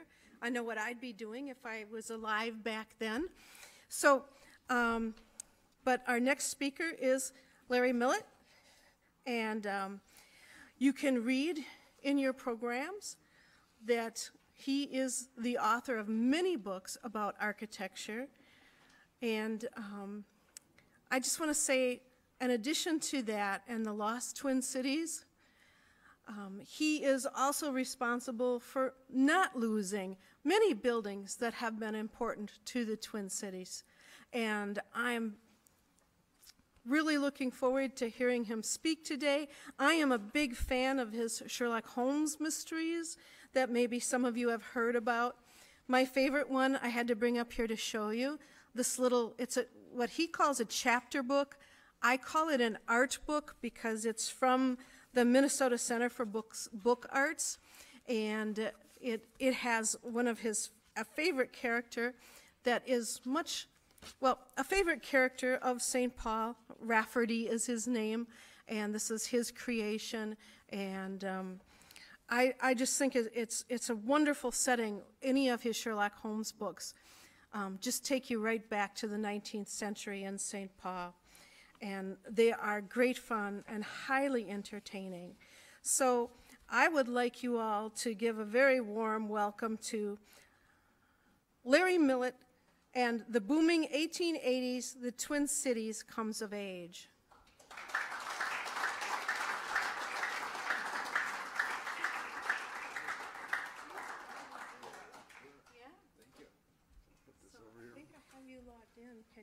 Yeah, I have the. You got it from here? I got it right here, I think. I'm just going to take this out before I forget it. Well, thank you all. I am going to be talking about the roaring 1880s in St. Paul, Minneapolis. I regretfully will probably not offer you too many facts that are too good to check, but I'll do my best to avoid too much apocrypha, but have a little fun. I've listened to a couple of the speeches this afternoon, and we talk a lot about the 1880s, and what happened. And what I'm going to show you is how, in that particular time period, 1880, 1890, Minneapolis and St. Paul were probably the second and third fastest growing cities in the United States. They had an enormous boom here that only Chicago may be equaled. And there are lots of reasons for that, having to do with settlement patterns and the growth of the flour milling industry, et cetera, et cetera. But in 1880, these were pretty small provincial cities. By 1890, they were combined among the largest of American cities. It all happened in this phenomenal 10-year growth span, the likes of which has not occurred since then. I'm just hoping to get this to open up here. There we go. And let me get to the right spot here, and we will get going. So what I want to do is show you kind of how these cities just almost overnight exploded. One critic at the time said Minneapolis was like an exhalation. It was just like all of a sudden the city just bloomed right before your eyes at warp speed, and that happened in both cities. Twin Cities by the numbers, 1880, 1890. Minneapolis population was 47,000 in 1880. The city encompassed 12.5 square miles, basically the area around downtown. 1890, it was 165,000 people. That's basically more than a tripling in population, and it was 50 square miles. It was almost the size it is today. St. Paul, 41,000 people, about 20 square miles. By the end of the decade, 133,000 people, another tripling, and 56 square miles. Basically, it was the city that it is today in terms of its area. All that happened in this phenomenal 10-year span of growth. And if we look at what Minneapolis looked like before the 1880s, here are a couple of pictures looking across the Mississippi River and across Nicollet Island, which is just down Hennepin here, about 3 blocks. If you were to walk down Hennepin to the river, you would cross over the present suspension bridge onto Nicollet Island. And you can see it's a pretty low-slung city. Not a lot of tall buildings. The biggest concentration of buildings was along the riverfront at St. Anthony Falls, where the milling industry was already a really huge business. But kind of a 3-story type of city. And the same was true of St. Paul. This is a view from the east side of St. Paul, what's called the Dayton's Bluff neighborhood. And what you see in views of American cities, at least Western American cities from this period, is that the tallest things on the skyline, as you might imagine, are church steeples rather than office buildings. Skyscrapers were non-existent before 1880 in the Twin Cities. They were just starting in places like New York and to a lesser extent Chicago. Elevators didn't exist for the most part, and because elevators didn't exist, you didn't build buildings much higher than 3 stories because you couldn't rent the 4th floor. Nobody would walk up that high. All that changed very dramatically and very swiftly in the 1880s in Minneapolis and St. Paul and other cities, but here the changes were especially rapid all around. If you walk down, if you got out the library today and walked down to the river, you'd be walking through the old grounds of what was called Bridge Square, which is where Hennepin and Nicollet Avenues once came together. Now they don't come together anymore because of changes over time, but that's where the first Minneapolis City Hall was, and at 4 stories, that was probably as tall as any major building in the city at that time. A conspicuously unhandsome building in my estimation, but it was had the tall hat, the tricorn hat, looked like Napoleon. You can see, by the way, tracks there. There were no streetcars in 1875, but both Minneapolis and St. Paul had horse car systems, which would have contributed mightily to the sheer amount of manure in the streets, which was one of the great problems of 19th century cities that the electric streetcar essentially solved by getting horses, or a lot of horses, off the streets. But that didn't happen until the end of the decade. If you look at oops, hold on here. I got to go back one. Oh, no, yeah, I'm good. This was the first state capitol in St. Paul around 1875. And again, you look at that building and you say, man, that is really not very impressive. Had that funny little dome that was out of scale, and it was essentially like an old 2-story school building. It was very small scale, and that reflected the size of the cities, where they were at that time. And all of this would, as I said, change very quickly in the 1880s and then on past that. If you were going on our Little Hennepin Avenue or Nicollet Avenue cruise, again, walking down to the river, and you had done that in 1878, these are the kind of buildings you would have passed. Almost all built of local materials because materials from other parts of the country weren't readily available. You couldn't just get brick from St. Louis or New York. You couldn't get granite from New Hampshire because the railroad systems weren't good enough to bring a lot of that stuff in. So most buildings were built of the local limestone, which is right underneath us here. Big layer of it, and that's what formed St. Anthony Falls. Locally made brick, and there were really very few architects of any accomplishment who were working in the cities at that time. Basically, you hired a master builder, which is a guy who started out building things and then started doing design work later on. We call it design build today, and that's how most buildings got built. And also notice how narrow the buildings are. 25-foot lots were typical of downtown buildings at that period. All the buildings of this type, virtually all of them in downtown Minneapolis, with a couple little exceptions, are gone. They're just long, long gone. Everything's gotten much bigger. Same thing in St. Paul, except St. Paul even had a more constricted, blocked-in feel than Minneapolis because A, its downtown was smaller, much more compact, and B, the streets in St. Paul were 60 feet wide at best in downtown St. Paul. Every downtown street in Minneapolis was at least 80. And that had a lot to do with how the character of the two cities was different. You get this feel in St. Paul, and you still do in parts of St. Paul. St. Paul has spent a fortune widening its streets over many years, starting from that very narrow start. And this is 3rd Street here on the left, which is now Kellogg Boulevard, which was kind of the main drag through St. Paul in the 1870s. Wabasha Street, the main sort of north-south street through downtown. Here again, 3-story buildings, brick, stone, very basic kind of stuff.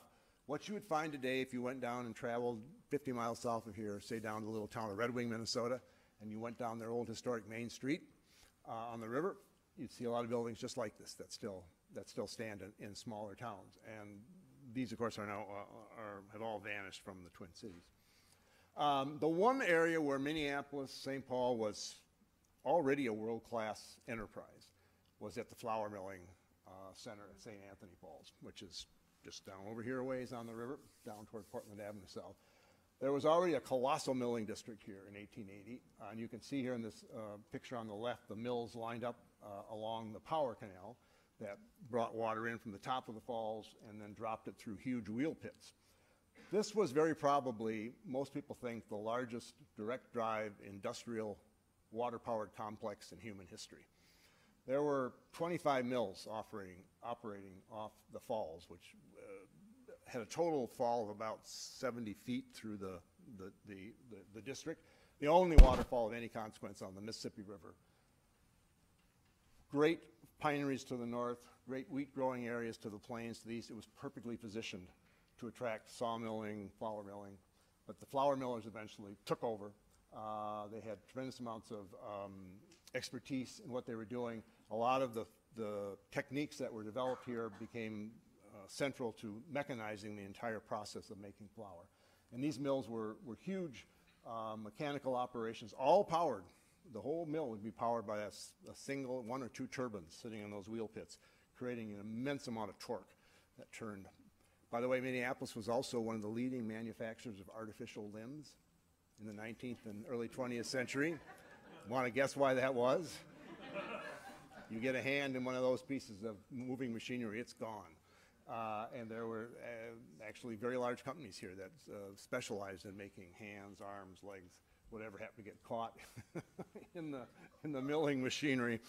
Those were the days. Anyway, here's a picture of the Washburn A mill, which was the largest mill in the city in 1875. And you can see they actually made, they didn't use the old millstones. Those were long gone. They used porcelain rollers. It's a highly mechanized process. The flour came in at the top, and by the time it got down to the bottom, it had been milled and divided into various grades and different things, put into enormous bags. A mill like this could turn out close to 1 million pounds of flour a day. That's how huge they were. And Minneapolis by 1880 was basically the world's leading flour milling city by far. No one was even close, and it held that title for the next 40 years, which is why in headlines in the St. Paul paper, for which I worked for many years, You never said Minneapolis man killed in accident. It was Mill City man dies, because Mill City was a lot easier to get into a one-column headline than Minneapolis. I remember I went to work at the Pioneer Press, and I was just like 24-year-old kid, didn't know anything. I run across this, and I said to some guy in the newsroom, "Where's this Mill City?" It's like, and I grew up in Minneapolis. So I was like, I know, I had not heard that before, but I learned very quickly that Mill City men are in danger. 1878, the Washburn A mill was destroyed by a gigantic explosion. It was a very significant case because it sort of established that A, flour dust was very volatile, and B, that it needed a spark to explode. And there had been a big dispute with the insurance companies about whether or not they would pay for the results, because they had fire insurance but not, and eventually a court ruled that yes, it was a fire because it needed that spark to set that flour dust, boom. And they rebuilt the mill very quickly, and by 1880 it was the largest mill in the world, although it would soon be eclipsed. Today, this was the basis of the Mill City Museum over by the river in Minneapolis. If you haven't been over there, it's a great spot to visit. Very interesting, and great views of St. Anthony Falls and that whole area. St. Paul was a much different city. St. Paul's economy was not so much based on milling, although there were mills. It was based on railroading in particular. St. Paul was a huge railroad city. It was kind of the main link to the northwest through Chicago and all out to the west.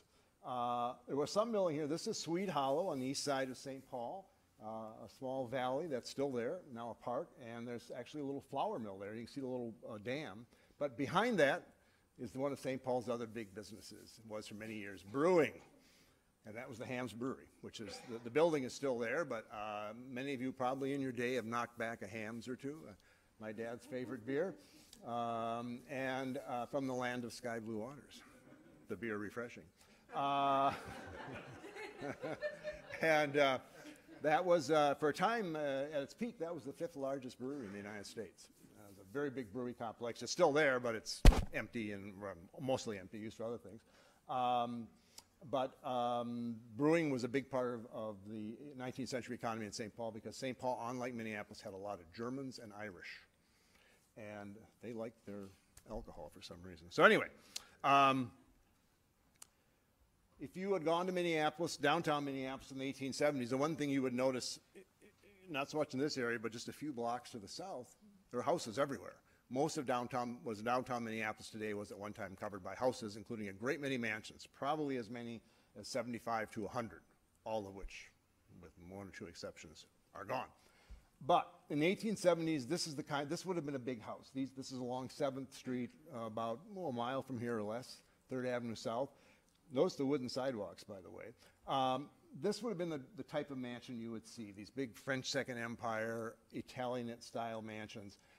If you had a 5,000 square foot house in Minneapolis or St. Paul in 1880, you were living in a mansion, without a doubt. And there weren't too many that were of that size.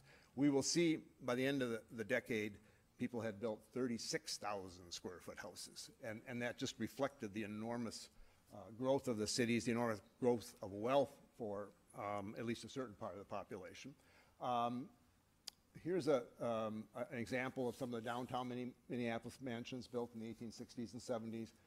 I doubt any of these are much more than 5,000 square feet. They're kind of big, square, not always very attractive houses, but very typical of what you would see across the United States at that time. But here's an interesting thing. I think I'll switch here. This is kind of in 2 slides, tells you what happens in the Twin Cities in the 1880s. On the left is James J. Hill's first house, first mansion in St. Paul, built in 1877 in what was called Lower Town, just east of the downtown area. It's one of those French Second Empire mansions with a mansard roof, probably maybe 5,000 square feet, maybe 4. That was 1877. By 1891, he was getting ready. He, of course, had become the tycoon of tycoons in the Twin Cities. The Great Northern Railway was just about to be formed, but he had already developed a great railroad system. He built his mansion, his second house, about a mile away up on the hill, Summit Avenue in St. Paul. That's the 36,000 square footer. Still the largest house ever built in Minneapolis or St. Paul. Not on Lake Minnetonka, however. But that's another story.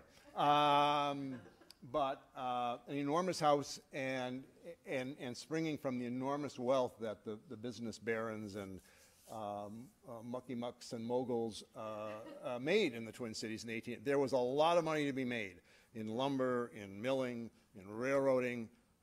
This was new land, and it was just being opened up, and the opportunities to make enormous fortunes was very visible here. Minneapolis by 1890 supposedly had 38 millionaires, although every city that I've ever read about, there's a book somewhere that says, did you know that by 1890 we had 45 millionaires? And like, oh, okay, how do you know that? Well, we're into some of Stu's apocrypha here maybe, but obviously a lot of very rich people by the end of the decade. When the 1880s started, $1 million fortune would have been, I think, pretty rare here. But not everybody had $1 million. And if you didn't, if you were one of the working poor, one of the new immigrants, of which there were a great many poured in here, Minneapolis had 200 Johnsons in the 1880 directory, 200 people named Johnson. By 1890, they had 2,000. And that just tells you, a lot of whom were Scandinavian immigrants, not all, but a lot of them.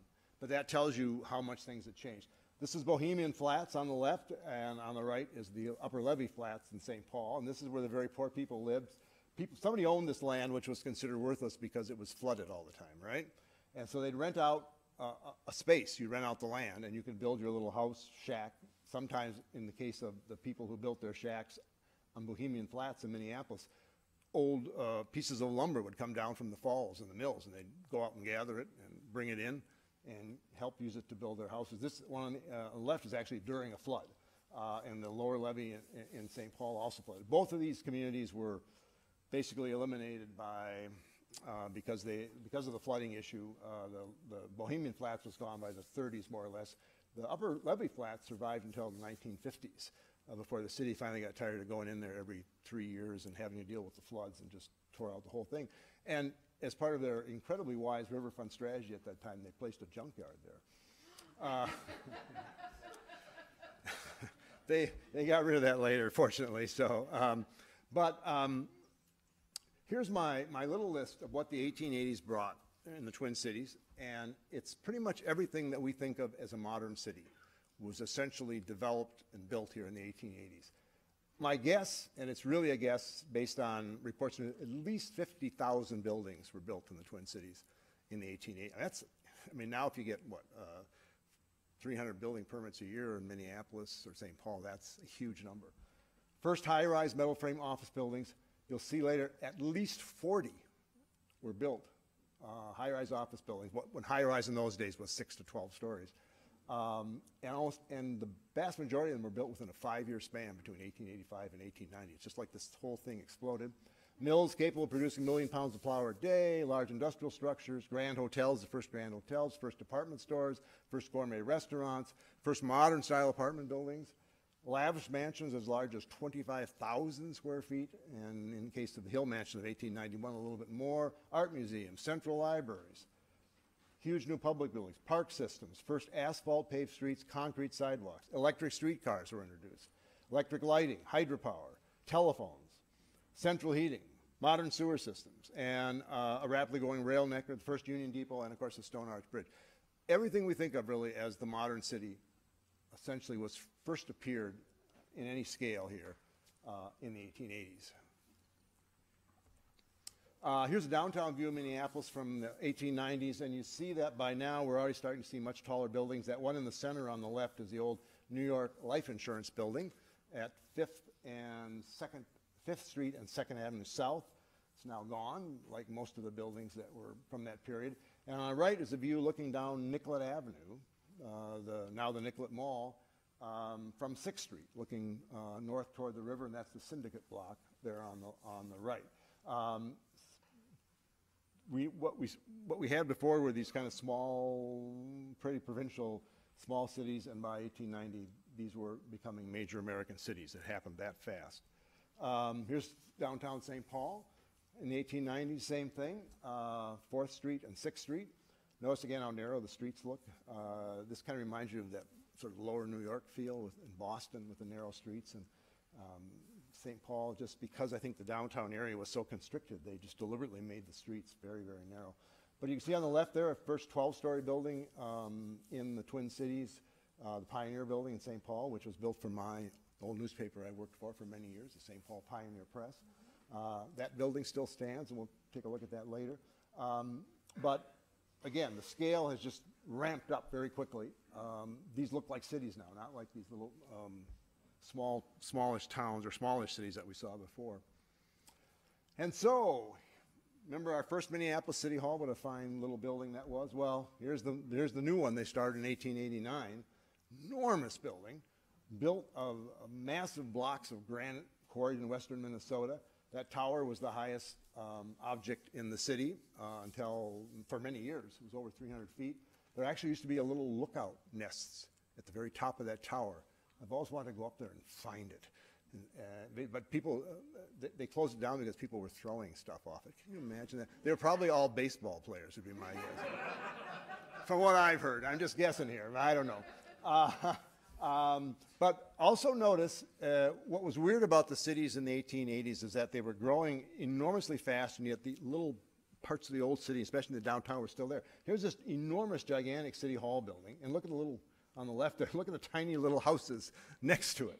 And you still have those kind of juxtapositions going on, and that was pretty typical of the period. But this is still one of the great City Hall buildings in the United States, and it's considered a classic example of the style. It's called Richardsonian Romanesque, for those of you who are architecture fans, and I see a lot of them out here. Maybe not. Named after H.H. Richardson, the great Boston architect who did Trinity Church, among other things, in Boston. In any event, first public library in Minneapolis, the first big public library up here on Hennepin, 10th and Hennepin. And it's a measure of my age that I remember this building, going into it as a kid. That was, I think, in the previous century. That's how old I am. Think about it for a minute. Anyway, the first public library building, and this building we're here today is actually the third major downtown library. There was another building here, built in the early 1960s, that was raised to make way for this very lovely Caesar Pelly building. We also had the great Industrial Exposition Building built in Minneapolis, and this, I love the story of this building because you look at this big, gigantic building, which became the scene of the 1892 Republican National Convention, nominated Benjamin Harrison, and in classic Minnesota fashion, Harrison lost the big game. Sorry to tell you, but it's the old Minnesota story. But anyway, they built, this was designed to show off all of the city's industry, and it's one of those big Victorian things, and they had an annual event. People would come and they'd say, oh, look at that giant generator, look at all those flour milling equipment, blah, blah, blah. They built this building in 3 months. And it's kind of almost a modular building the way they put it together. And it stood for many years and eventually became home to a stock food company owned by Marion Savage, who was best known in the sporting world as the owner of Dan Patch, the world's fastest pacer at the turn of the 20th century. And he owned Dan Patch and used him as a grand advertising logo. And then this building was then torn down and became the site of a Coca-Cola bottling plant. And that's been torn down, and now there's housing there. But the energies of the Victorian age were just amazing, and to put up a building like this in 3 months, I can't imagine doing it today with all of our modern technology and equipment. St. Paul also built its city hall and courthouse. This was at 4th and Wabasha, and your typical big stone Victorian pile. If you go out to a local cemetery here, just over by Fort Snelling, called Acacia Park, you'll find stone from this building reused for some of the cemetery buildings. By the way, that structure there, that little car going by there, that's a cable car. St. Paul had a cable car system in the late 1880s. Minneapolis did not, but St. Paul did 2 cable cars, 2 cable car routes. You know we had the largest cable car system in the country, by far? Chicago, believe it or not, not San Francisco. But the cable cars were quickly, when the electric streetcar came in the late, and they first appeared in the Twin Cities very late in 1889, they were such a vastly superior technology to cable cars, to any other public transportation technology that anybody ever thought of before, that they immediately just took over. And Minneapolis and St. Paul had a very well-developed electric streetcar system within a matter of 5 years. It spread that quickly. Of course, now it's all got ruined in the 50s, but that's another story. St. Paul, the second St. Paul state capitol was built in 1883. Not a particularly impressive building. In fact, I ran across a newspaper editorial referred to it as a rotten, miserable, and useless pile. God, I'd love to write architecture criticism like that.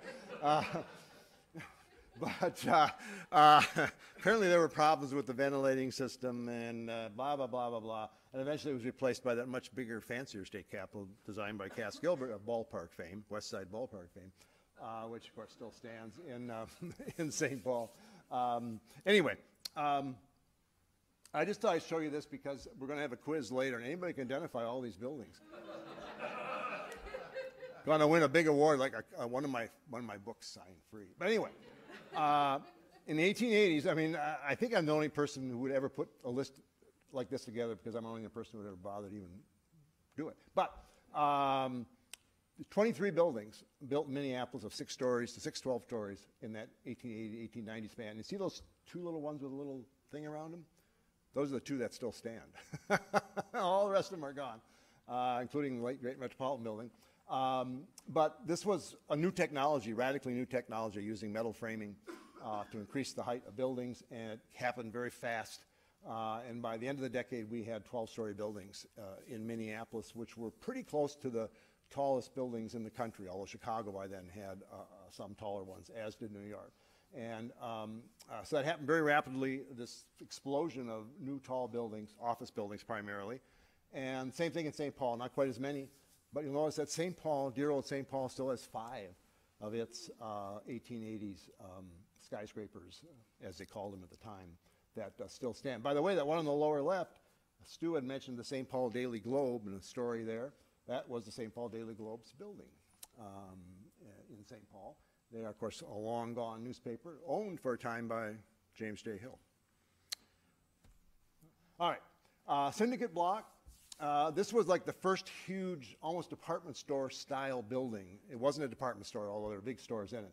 Built in Minneapolis on Nicollet between 5th and 6th. And it gives you an idea of the increase in scale. Those of you who are old-time Minneapolitans will know, or probably remember, that this eventually got,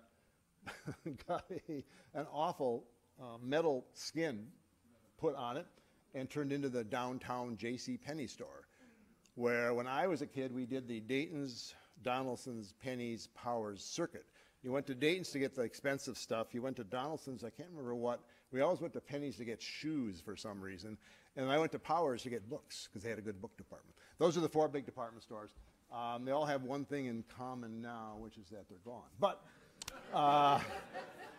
life moves on. Anyway, looking at some of the other the big buildings that developed, this is the Lumber Exchange building, which is just up here about a block at 5th and Hennepin. And I was surprised to read recently, and you see the early version of it. Then there was a fire, and they expanded it a couple of times, and they also increased the height, took off those little towers and stuff. This is believed to be the oldest 10-story or higher office building left in the United States outside of New York City.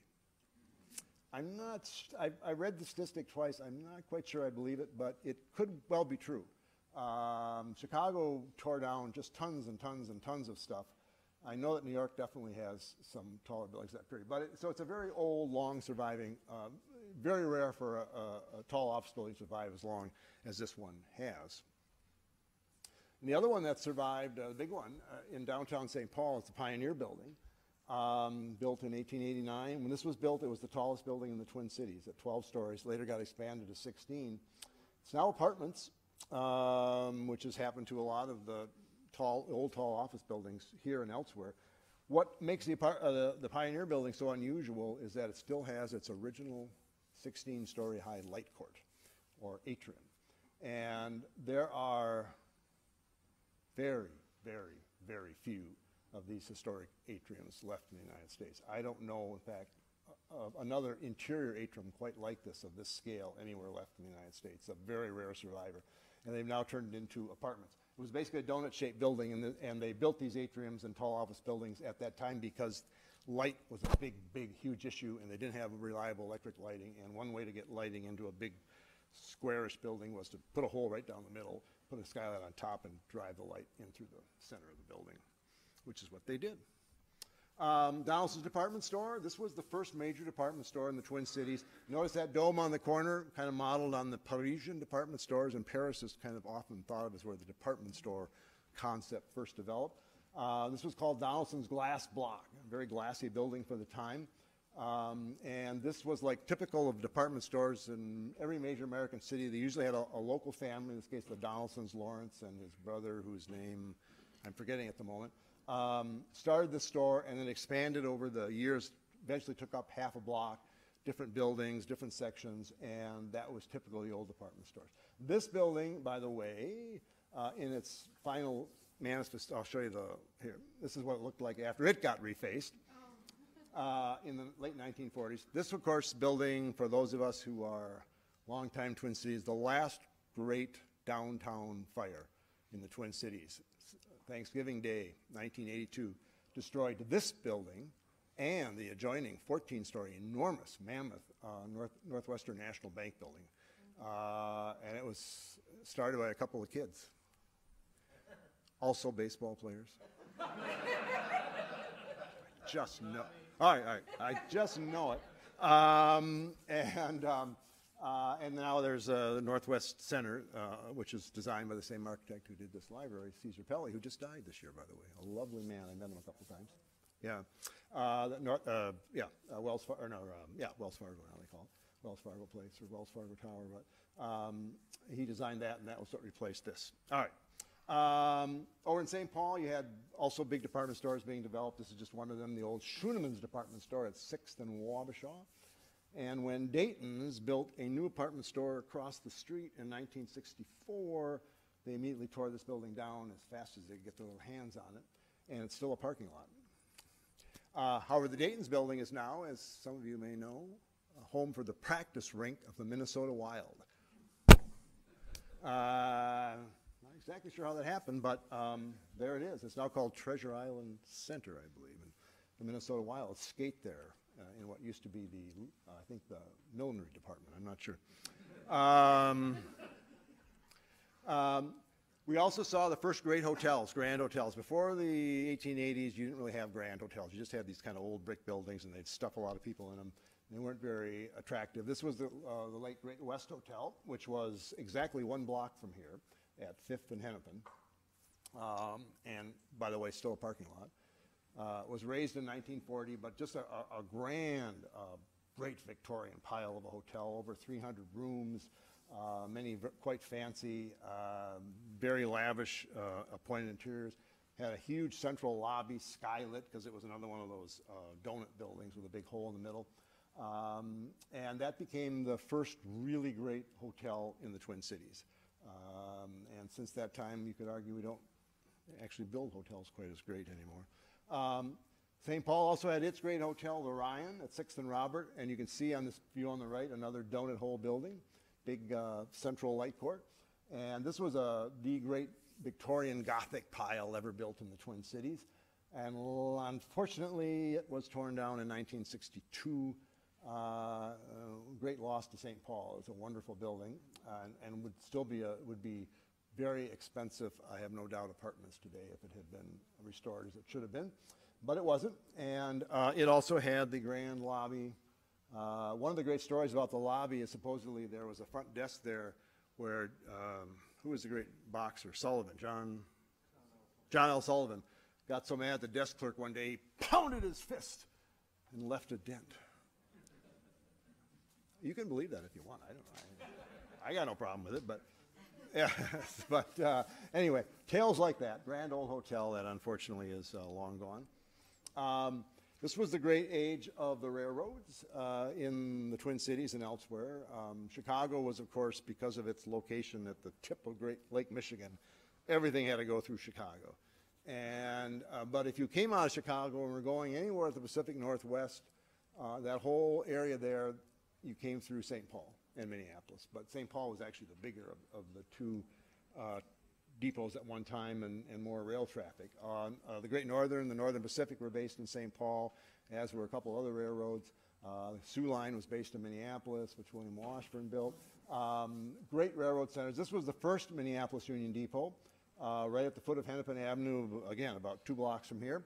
And that was later replaced by the Great Northern Depot, built in 1914, and that has also been destroyed now, so it doesn't exist. The Federal Reserve Bank is essentially on the site of the Great Northern Depot. This was right across the street from where that was. And you can see the second Hennepin Avenue suspension bridge. By the way, that crossing there was the first crossing by bridge of the Mississippi River in the United States was at that site.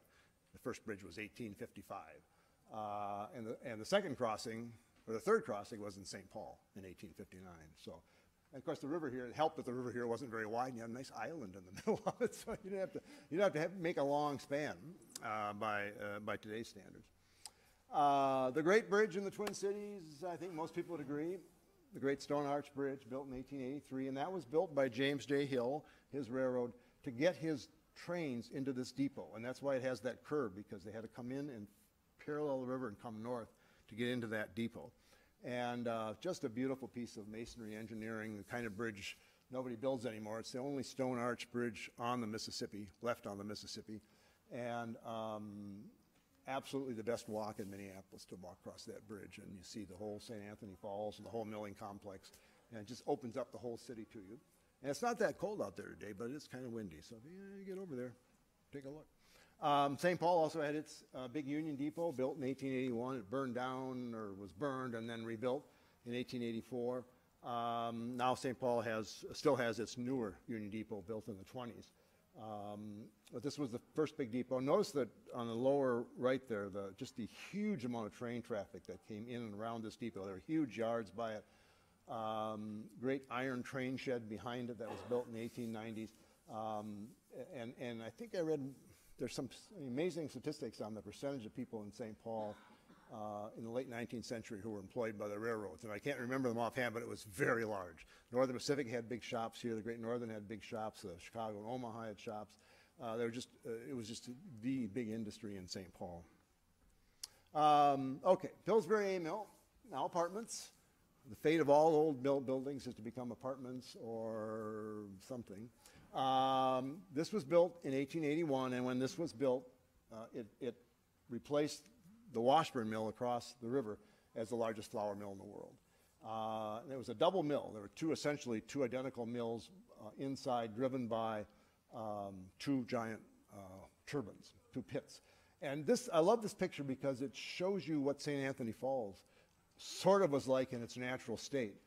There was a waterfall here. There was a 16-foot drop over a ledge, and then big rapids above and below, and to count for the whole fall. But it was really quite a big drop, and that big drop of water allowed them to produce a tremendous amount of power, and that's what fueled the milling industry. And to give you a sense of just the scale of this thing, this is the tail race, or the head race tunnel underneath that mill, which is still there. Runs for over 600 feet, I think. It's an enormous piece of engineering. And picture this as just filled with water, racing from the top of the river, plunging into these deep pits where there's these giant turbines at the bottom, each one powering that entire mill complex just by the force of falling water. So eventually the Historical Society hopes to have this complex, including the tunnels, open for tours. I think it'd be a great place for a little boat ride, you know. I don't know. The rich go richer. Hold on, I'm just going to get a little drink here. I got a ham spear. I'll have a ham. Maybe the grain belt. That would be good too. I like the grain belt. They still get the grain belt, but it's not brewed here anymore. Anyway, the rich get richer. The scale of the mansions in the 1880s just grew enormously. The people who had been living in those 3,000 or 4,000 square foot mansions, now they had the money to build 5, 6, 8, 10, 20,000 square foot mansions. And they appeared all around downtown Minneapolis in places like Park Avenue and Lowry Hill and Loring Park and all over in all the big fancy Victorian styles. The biggest of all was this one, the William Washburn Mansion, called Fair Oaks. If you've been to the Minneapolis Institute of Arts, been to Fair Oaks Park, which is right in front of the Institute of Arts. That was his yard. That park was his 10-acre yard in Minneapolis. And he built this house, which I guesstimate was at least 25,000 square feet, maybe more. Enormous, towering stone mansion. Of course, it had its own ballroom, its own elevator, its own everything. And Washburn eventually gave it to the city of Minneapolis after his death, and turned the land over for a park. And the city said, "Thank you very much. What the hell do we do with this thing?" It was like, you know, the classic giant mansion maintenance nightmare. And so they tried to use it for a while, and they finally got tired of it and tore it down in 1924. So it only stood for 40 years, which is actually not all that uncommon for these big mansions. A lot of them don't have very long lives. St. Paul, same deal, lots of mansions all over the place, mostly up on the hills overlooking downtown. Downtown Minneapolis is mostly level. You got a little bit of elevation with Lowry Hill off to one side. St. Paul sits in a bowl, and there's bluffs all around. And if there's one lesson in life I've learned, is that's the rich crave altitude. And which is why I live down in the West 7th Street Flats area. So I don't, I'm not quite up there. But I can look up, I can literally look up and see James J. Hill House from my back. I can aspire. Anyway, so these big houses were built on Summit Avenue, up by where the state capitol is now. They're all gone, at least the ones I'm showing you here. A lot of mansions still exist on Summit, but most of the other mansion districts in St. Paul are now ancient history. But again, very, very large, elaborate, costly houses. And the most famous lost mansion in St. Paul on Summit Avenue is this one. This was the Amherst Wilder House, which was right next door to the James J. Hill Mansion, right at the top of what they call the Selby Avenue Hill, and that's a cable car going up that hill. That picture on the lower right, that's the Wilder Mansion with all of its towers and goodies displaying itself. This building was eventually taken over by, was donated to the Catholic Church. They used it as their archdiocesan residence until they got tired of it and tore it down in 1959. But typical of kind of the enormous houses that people could build. Of course, Amherst Wilder founded the Wilder Foundation, which is still very active in all sorts of charitable endeavors in St. Paul and elsewhere. But if you go to St. Paul, you can still find a lot of stuff from the 1880s. This is just a sampling of mansions from the 1880s on Summit Avenue in St. Paul, including the row house there on the right, which is where the 22-year-old F. Scott Fitzgerald completed his first novel, The Side of Paradise. And supposedly it ran out in the streets when Scribners announced they would publish it and told everybody, I've written a novel. I did the same thing, but no one paid any attention. I ran out of the bathroom and said, I've written a novel. You know, we don't want to hear about it. So, but anyway, there's a lot of Fitzgerald lore, some of which is true, about his days in St. Paul. And my sad fact about Fitzgerald is supposedly before he died, he was going to come back to St. Paul in his old age and write a novel about James J. Hill. Can you imagine what a good book that would have been? Oh my. But, you know, he only lived to be 44 and it just didn't get to it, which is too bad. So finally, I want to show you just a few quick visions of my latest and last architectural book, which is a history of the great Metropolitan Building in Minneapolis, which appeared in 1890 and was, to me, the summation of the 1880s in the Twin Cities. How they had come of age. This was about a $2 million building, which was an enormous sum for an office building or any building at that time. It was the tallest building in the city, the grandest building in the city. Still, I think, on a national scale, a Victorian masterpiece. One of the great office buildings of its time in the United States. Famous, here's a picture on the left that shows it shortly after it was built. It was at 2nd Avenue South and 3rd Street in Minneapolis, which would put it about 6-7 blocks from here, not very far. Famous for its interior light court, which ran all the way to the top of the building, glass, iron. We'll see a little bit more of that later. Very lavish building, had a rooftop garden, had a restaurant. The entire 12th floor was a gigantic restaurant, which they very romantically named the Guarantee Loan Restaurant, which I thought was That's probably why it didn't last all that long. It wasn't a real grabber of a name, you know. I was like, oh, let's go to the Guarantee Loan restaurant. But they had, not only did they have the restaurant, they had a women's room, a men's room, a billiard room, God knows what else, and a rooftop garden where in summer you could go and listen to bands. And it was, I believe this was only the second rooftop garden atop a commercial building in the United States at the time. There was one in New York, supposedly. Again, though, who keeps these stats, right? It's like, I don't know. I remember once I read a story about it. Somebody said there was a swimming pool in St. Paul built on the 8th floor of the St. Paul Athletic Club in, I think, 1917. And they had a little thing saying, this is the highest swimming pool in America. I'm like, how do you know that? Have you been to every swimming pool? I mean, and moreover, why would you care? But anyway. Just a fabulous building, faced all in stone, and it was just the culmination of all the energies that had poured through the Twin Cities in the 1880s to turn these pretty modest cities into a genuine metropolis. And there we go. At the center of it was this incredible light court, ran up the whole height of the building from the second floor. Notice it had glass floors. All around, those are glass floors, actually 1-inch sheets of glass that you walked on. It scared the hell out of people. And it was an aesthetic thing, but it was also very much part of the whole plan of the building, which was to get every bit of light you could through that center skylight down into the offices. Because if you didn't have that light, you couldn't rent the offices. And so the floor down below there that you see on the bottom with the staircase, that was glass block. The whole floors on the first and second floor were glass block, again designed to bring light all the way through the heart of the building. Here's some views of the interior at lower levels. 6 open cage elevators, which were hydraulic. They ran by little pistons in the basement. And when the building was torn down in 1961, those original elevators were all still operating perfectly. They had never been electrified. They were still basically a piston-operated, hydraulic-operated elevator. And apparently when you got into them, and you had to have somebody run them, they would kind of bounce, which must have been sort of interesting. I was actually in this building about a year before they tore it down. My dad, who worked 2 blocks away, said, you just dragged me down there one day and said, you got to take a look at this.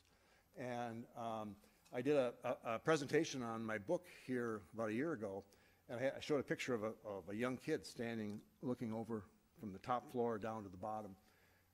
And after the presentation, a guy comes up to me and said, that's me in that picture. And I'm like, wow. That happens sometimes when you, I've had that happen to me a number of times, that people have kind of come out of the blue and said, you know, I knew that, or I know so-and-so. So anyway, a wonderful building. Urban renewal struck hard here in the 1960s. They had the famous Gateway Urban Renewal Project in the 1950s and 1960s. They had the old Washington Avenue, Hennepin Avenue, the old Tenderloin District. They just tore it all down, put up mostly bad new buildings, and among the buildings they decided they had to tear down was this one, the Metropolitan, and so they did. And it came down in 1962. Fortunately, all of the ironwork inside was sold off. I actually have 3 pieces of it in my study. Inspires me for some reason. And some of the stonework was saved as well, and you can now find it in various locations around Minneapolis. But the building is unfortunately long gone, and I'm going to leave you on a happy note, because you say to yourself, you tear down a magnificent piece of architecture, one of the great buildings of its time in the country, certainly the great commercial building in the Twin Cities. You want to make sure, if you're going to do that, you replace it with something really beautiful, right? So there it is. All right. In any event, that's my show, and I'm sticking to it. And if we want to answer any questions, I'd be happy to.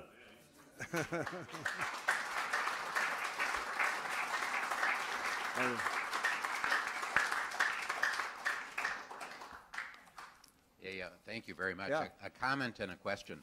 You said you didn't know why you stopped at Donaldson's on the way to Pennies and Powers. I suspect you stopped at the lunch counter because they had a great lunch there at Donaldson's. Oh, yeah, So it could very well be. Yeah, yes. that could very well be, yeah. And then the second item was, I worked in the Northwestern National Bank building before it burned.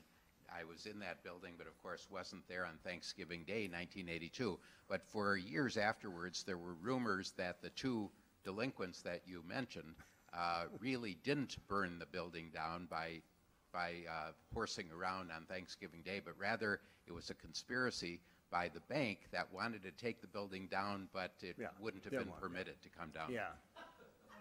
Any Well, I thoughts mean, on that? we live in the age of conspiracy theories. I think that's a little far-fetched, but I'm sure I would not surprised at all that such a theory would be out there. We have a few more here, it looks like. For someone who's not from Minneapolis, and feel free to say you have to buy the book to get the answer to this, what was going on with the Metropolitan right before it was torn down? Had it been abandoned? Was it? It had been purchased by the city's Housing and Redevelopment Authority with the sole intent of tearing it down.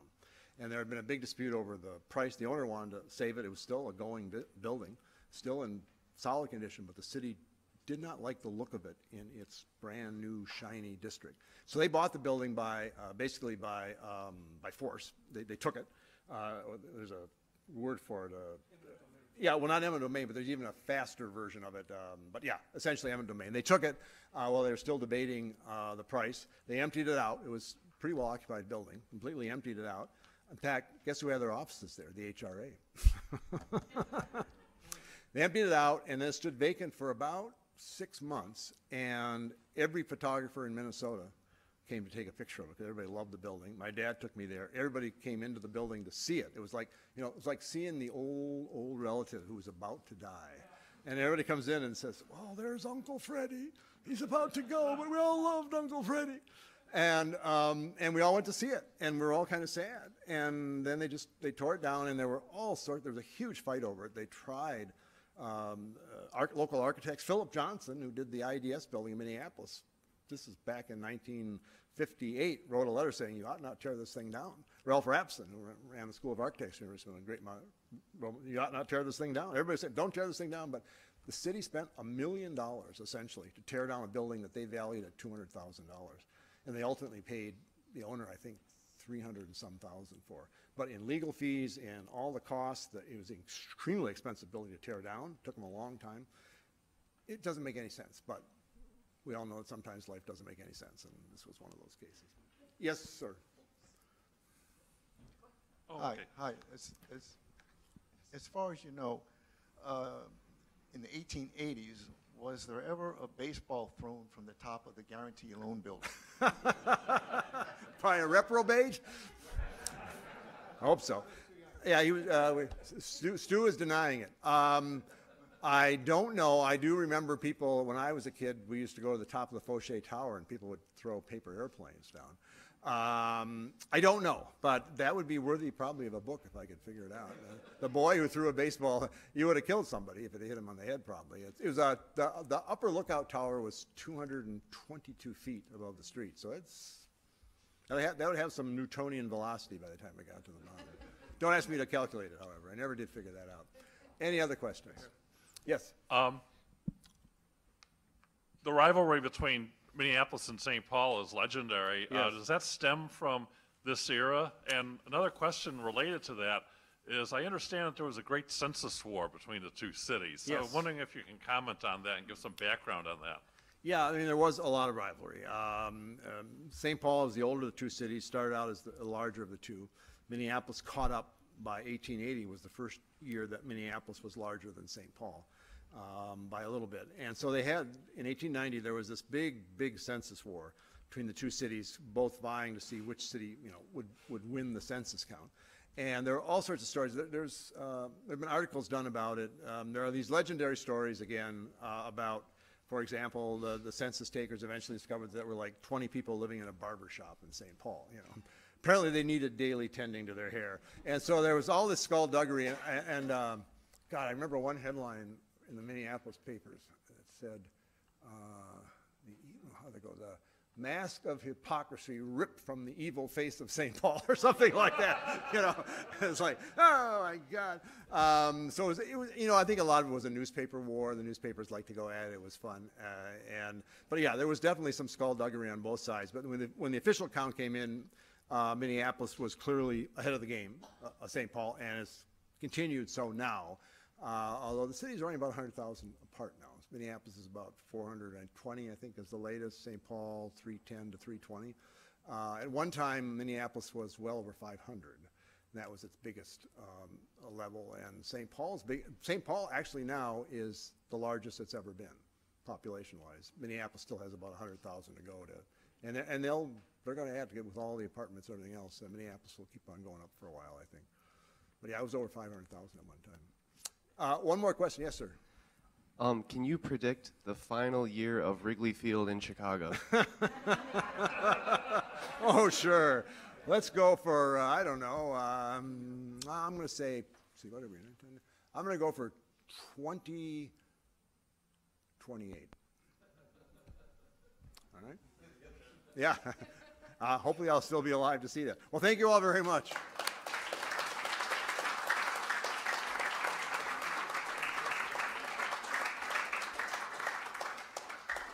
All right.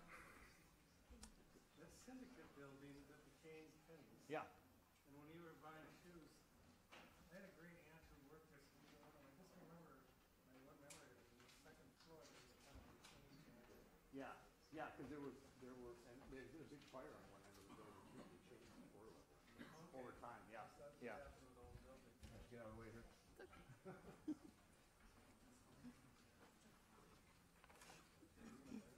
When?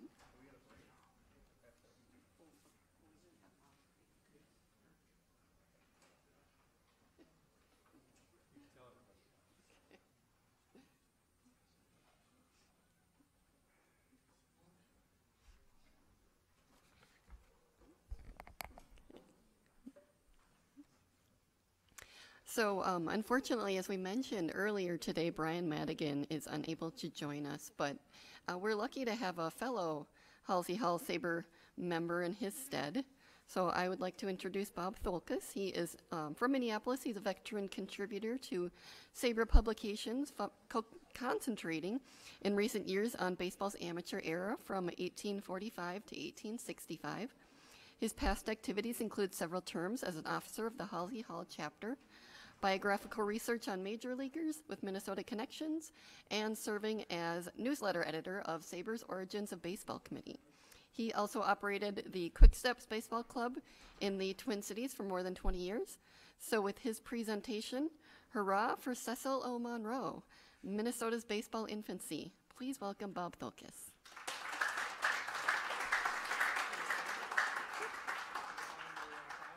Yeah, is it right here? I think that's yours right there, isn't it? Oh, can you open it? Yeah, let's see.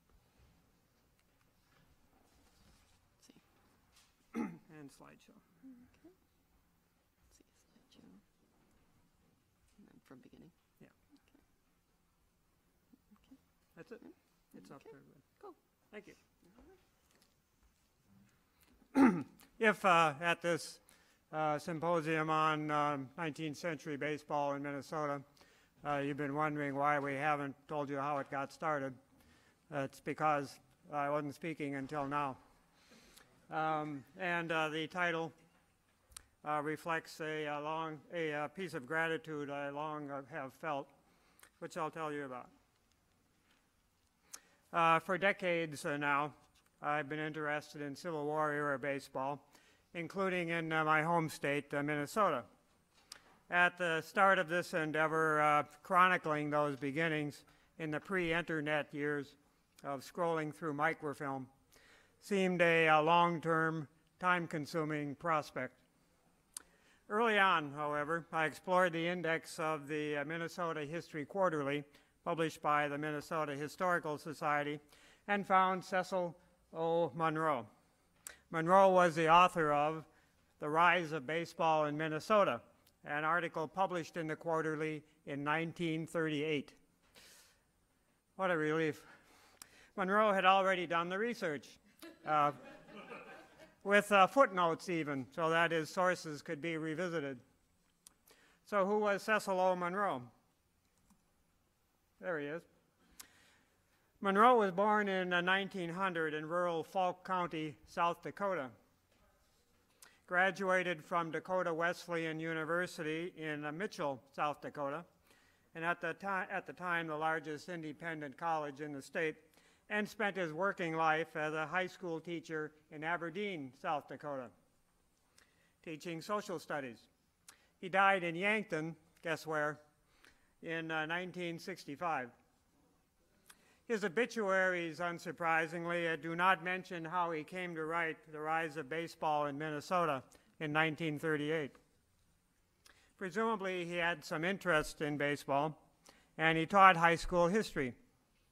An Aberdeen High School yearbook, from which this picture is taken, mentions that he also trained at the University of Minnesota, but not when. It's a supposition, therefore, but since he likely needed to be at the University of Minnesota, or at least in the Twin Cities, to use the sources he quoted in his Rise article, available at the Historical Society's newspaper library. So his baseball research presumably is connected with his graduate work at the University of Minnesota. There may even be a connection with the then active Works Progress Administration Writers Project, which subsidized writing on baseball history, among other subjects. The first published reference to local baseball that Monroe found dates from August 1857, the year before Minnesota became a state, when the organization of a club was announced in Nininger. Nininger had been incorporated in the winter of 1856-57 in Dakota County on the Mississippi southeast of St. Paul. It reached a claimed population of 1,000 in 1858, but faded thereafter, helped along by the Panic of 1857, and was a memory by the turn of the century. A Wikipedia article lists it as one of 2 ghost towns in Minnesota, although no structures survive. The name persists as Nininger Township, just west of the present town of Hastings. But did the club formed in Nininger play what became the national rules, then only recognized by clubs in greater New York City? Bat and ball games under various names, including baseball, were a national pastime from colonial days. Monroe didn't mention this citation, but the club's organization was reported in correspondence from its president, George H. Burns, a private banker, to the New York City-based sporting weekly, Porter's Spirit of the Times, in its issue of August 29, 1857, which stated that at the club's organizational meeting on August 8th, that the club had specifically adopted the rules of the baseball convention held in New York City early in 1857. Porter's, which is the only one of the 3 New York weeklies covering New York rules baseball to be part of the Historical Society's holdings, had published the new rules both in 1856 and 1857, and so was the most likely source for the Nininger group.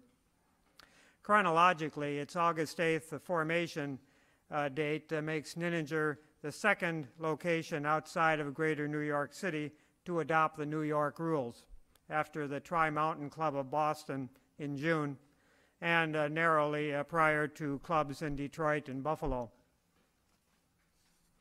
Monroe next quotes a newspaper reference, of which there are several, to regular play in 1859 in St. Paul among members of the Olympic Club, which had formed the previous winter for the purpose of exercise.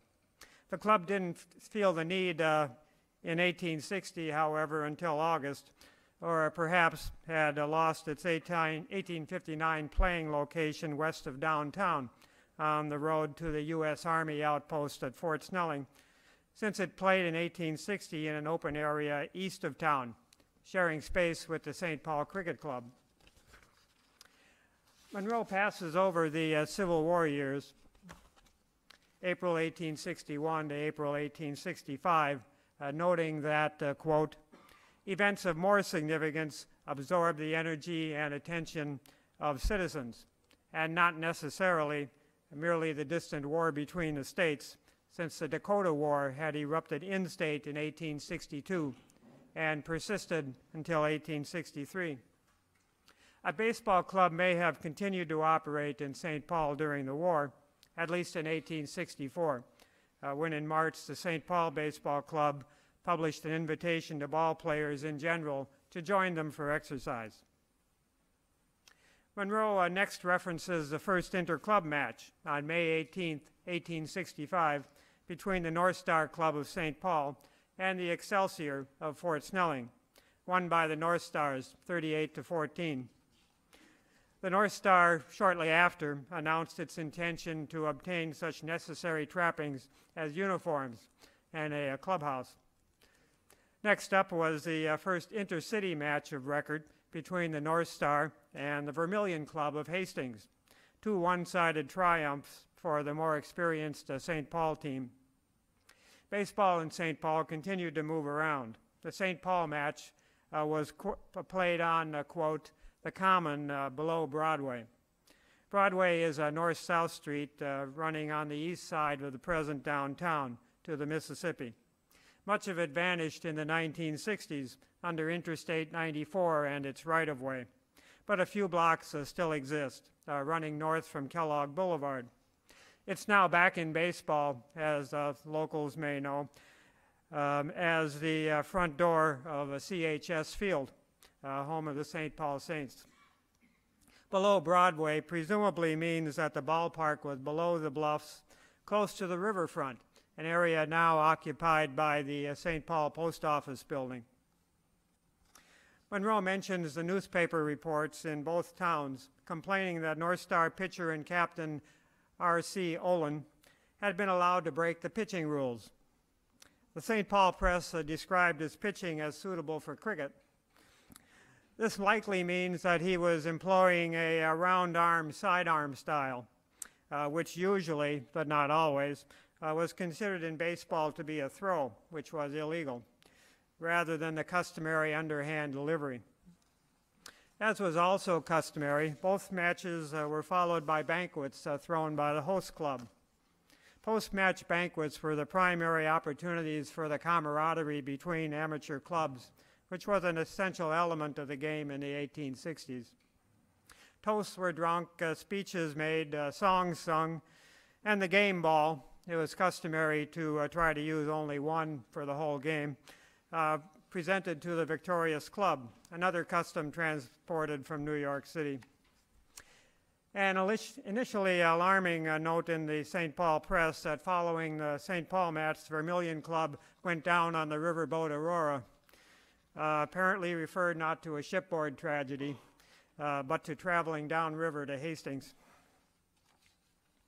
Moving on to 1866, Monroe chronicled the formation of the first clubs outside of what is now the Twin Cities metro area, the Champion in Winona and the Crescent in Red Wing, both Mississippi River towns southeast of the metro.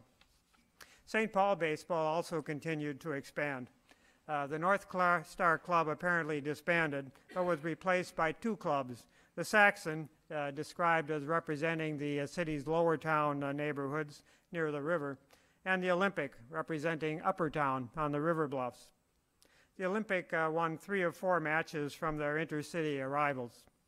The clubs had second nines, and a match between 2 junior clubs, which would be players under 18, the Liberty and the Independent, was recorded. The North Star Club revived and expanded for 1867, and Monroe credits it with spearheading baseball's redoubled expansion in the state. It reached out for matches with a new club in fast-growing Minneapolis, as well as to the Crescent in Red Wing, and in a new direction, the southwest, to play the new Frontier Club in Mankato. Outclassing the opposition in all of these games, it was acknowledged as the champion club of the state. Monroe was impressed with the North Star's degree of organization. It met regularly, had grown to 57 members, fielded 3 nines, and played frequent practices and social games. It was rewarded with a strong public interest.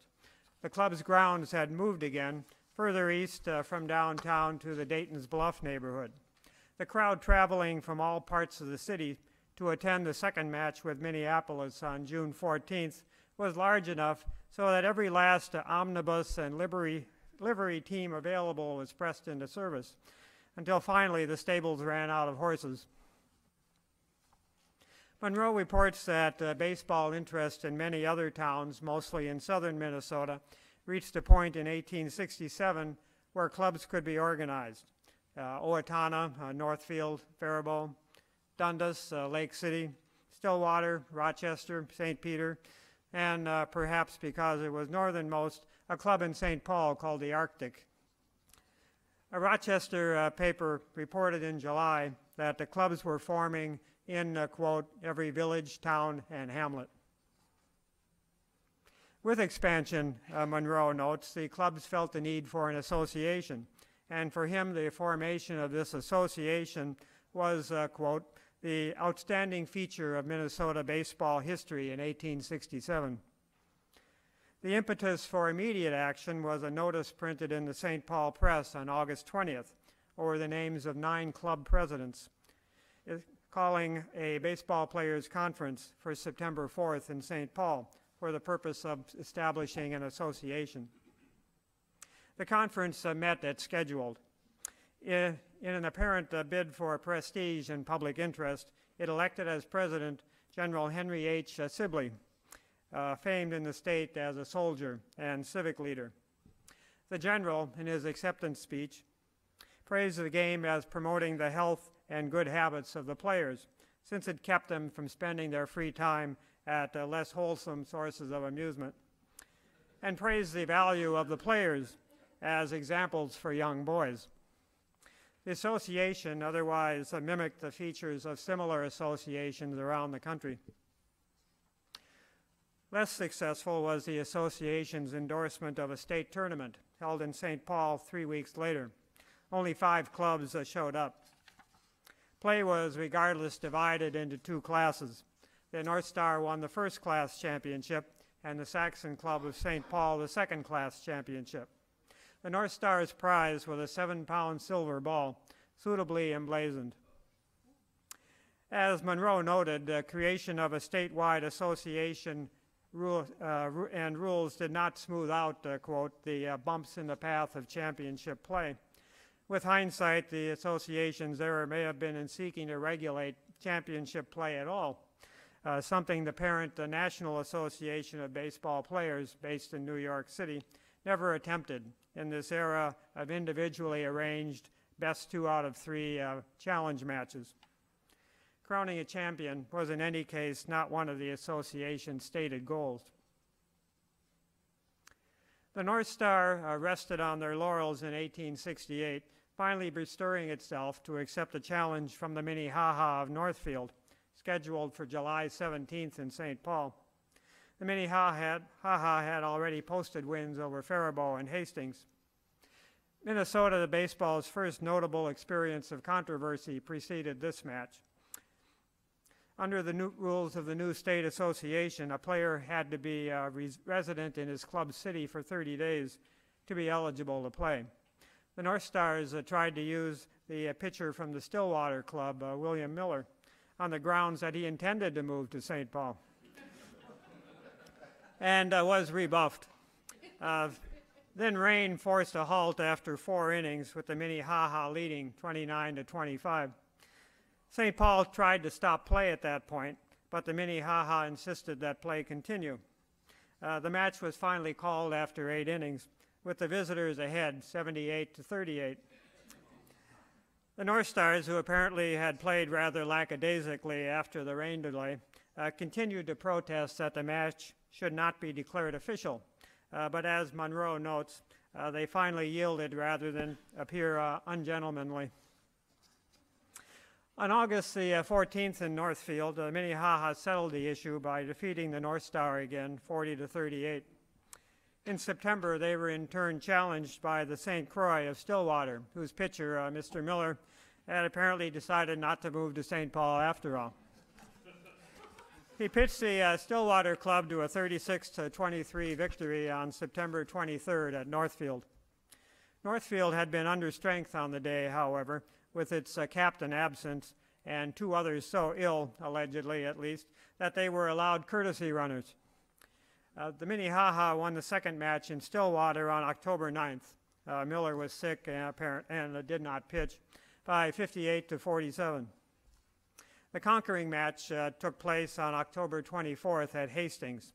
This resulted in a pitcher's duel, which, as Monroe notes, was reckoned by the press to be the best game played in the state to date, and was won by the red-shirted St. Croix 17-13. With it went the silver ball for 1868. The silver ball bounced from Stillwater to Lake City in July 1869, when the Union Club defeated the 1868 champions in a series of matches. The Saxon Club of St. Paul then defeated Lake City, turned back a challenge by the Crescent, and accepted a final challenge to play the Gopher State Club of Rochester during the State Fair held that year in Rochester. Controversy broke out, since again during the first match, when the Saxon placed a second fielder in foul territory behind the catcher, the second catcher recorded a putout. A protracted wrangle resulted in the Saxon leaving the field, and the umpire declared the Gopher State Club the winner. A second match had been scheduled for the following morning. It began as scheduled, and the score was tied when the Saxon announced that they had to catch a train for St. Paul and decamped, a silver ball and all. The umpire again declared Rochester the winner, but the Saxon refused to comply and held the silver ball, if not the championship, until defeated in July 1870, the last season Monroe covered by the Union Club of Minneapolis. Monroe closed his articles with a few final points. He noted that margins of victory dropped over the period he covered, indicating that playing talent had become spread more evenly, and that runs scored declined, showing that the quality of play advanced. Baseball became a feature attraction during holiday festivals, with many games played on July 4th. Cash prizes, he noted, replaced trophies at these events, although outright professionalism wasn't not known. There were recommendations to clubs to engage a paid expert to improve their game. These show up in 1869. In sum, Cecil Monroe did invaluable, if not comprehensive, work. He did not list all the sources he accessed, so there was still scope for determining what else was out there. He included no background on prominent players and did not speculate on the source for the area's adoption of the national rules, especially at such an early date. There is still, even now, much that we can learn. As Brenda noted earlier in the day, the Spread of Baseball Project poster in the lobby indicates there are still 30 counties, much less towns, that we don't know the earliest game played for. So we hope that effort will continue. Any questions?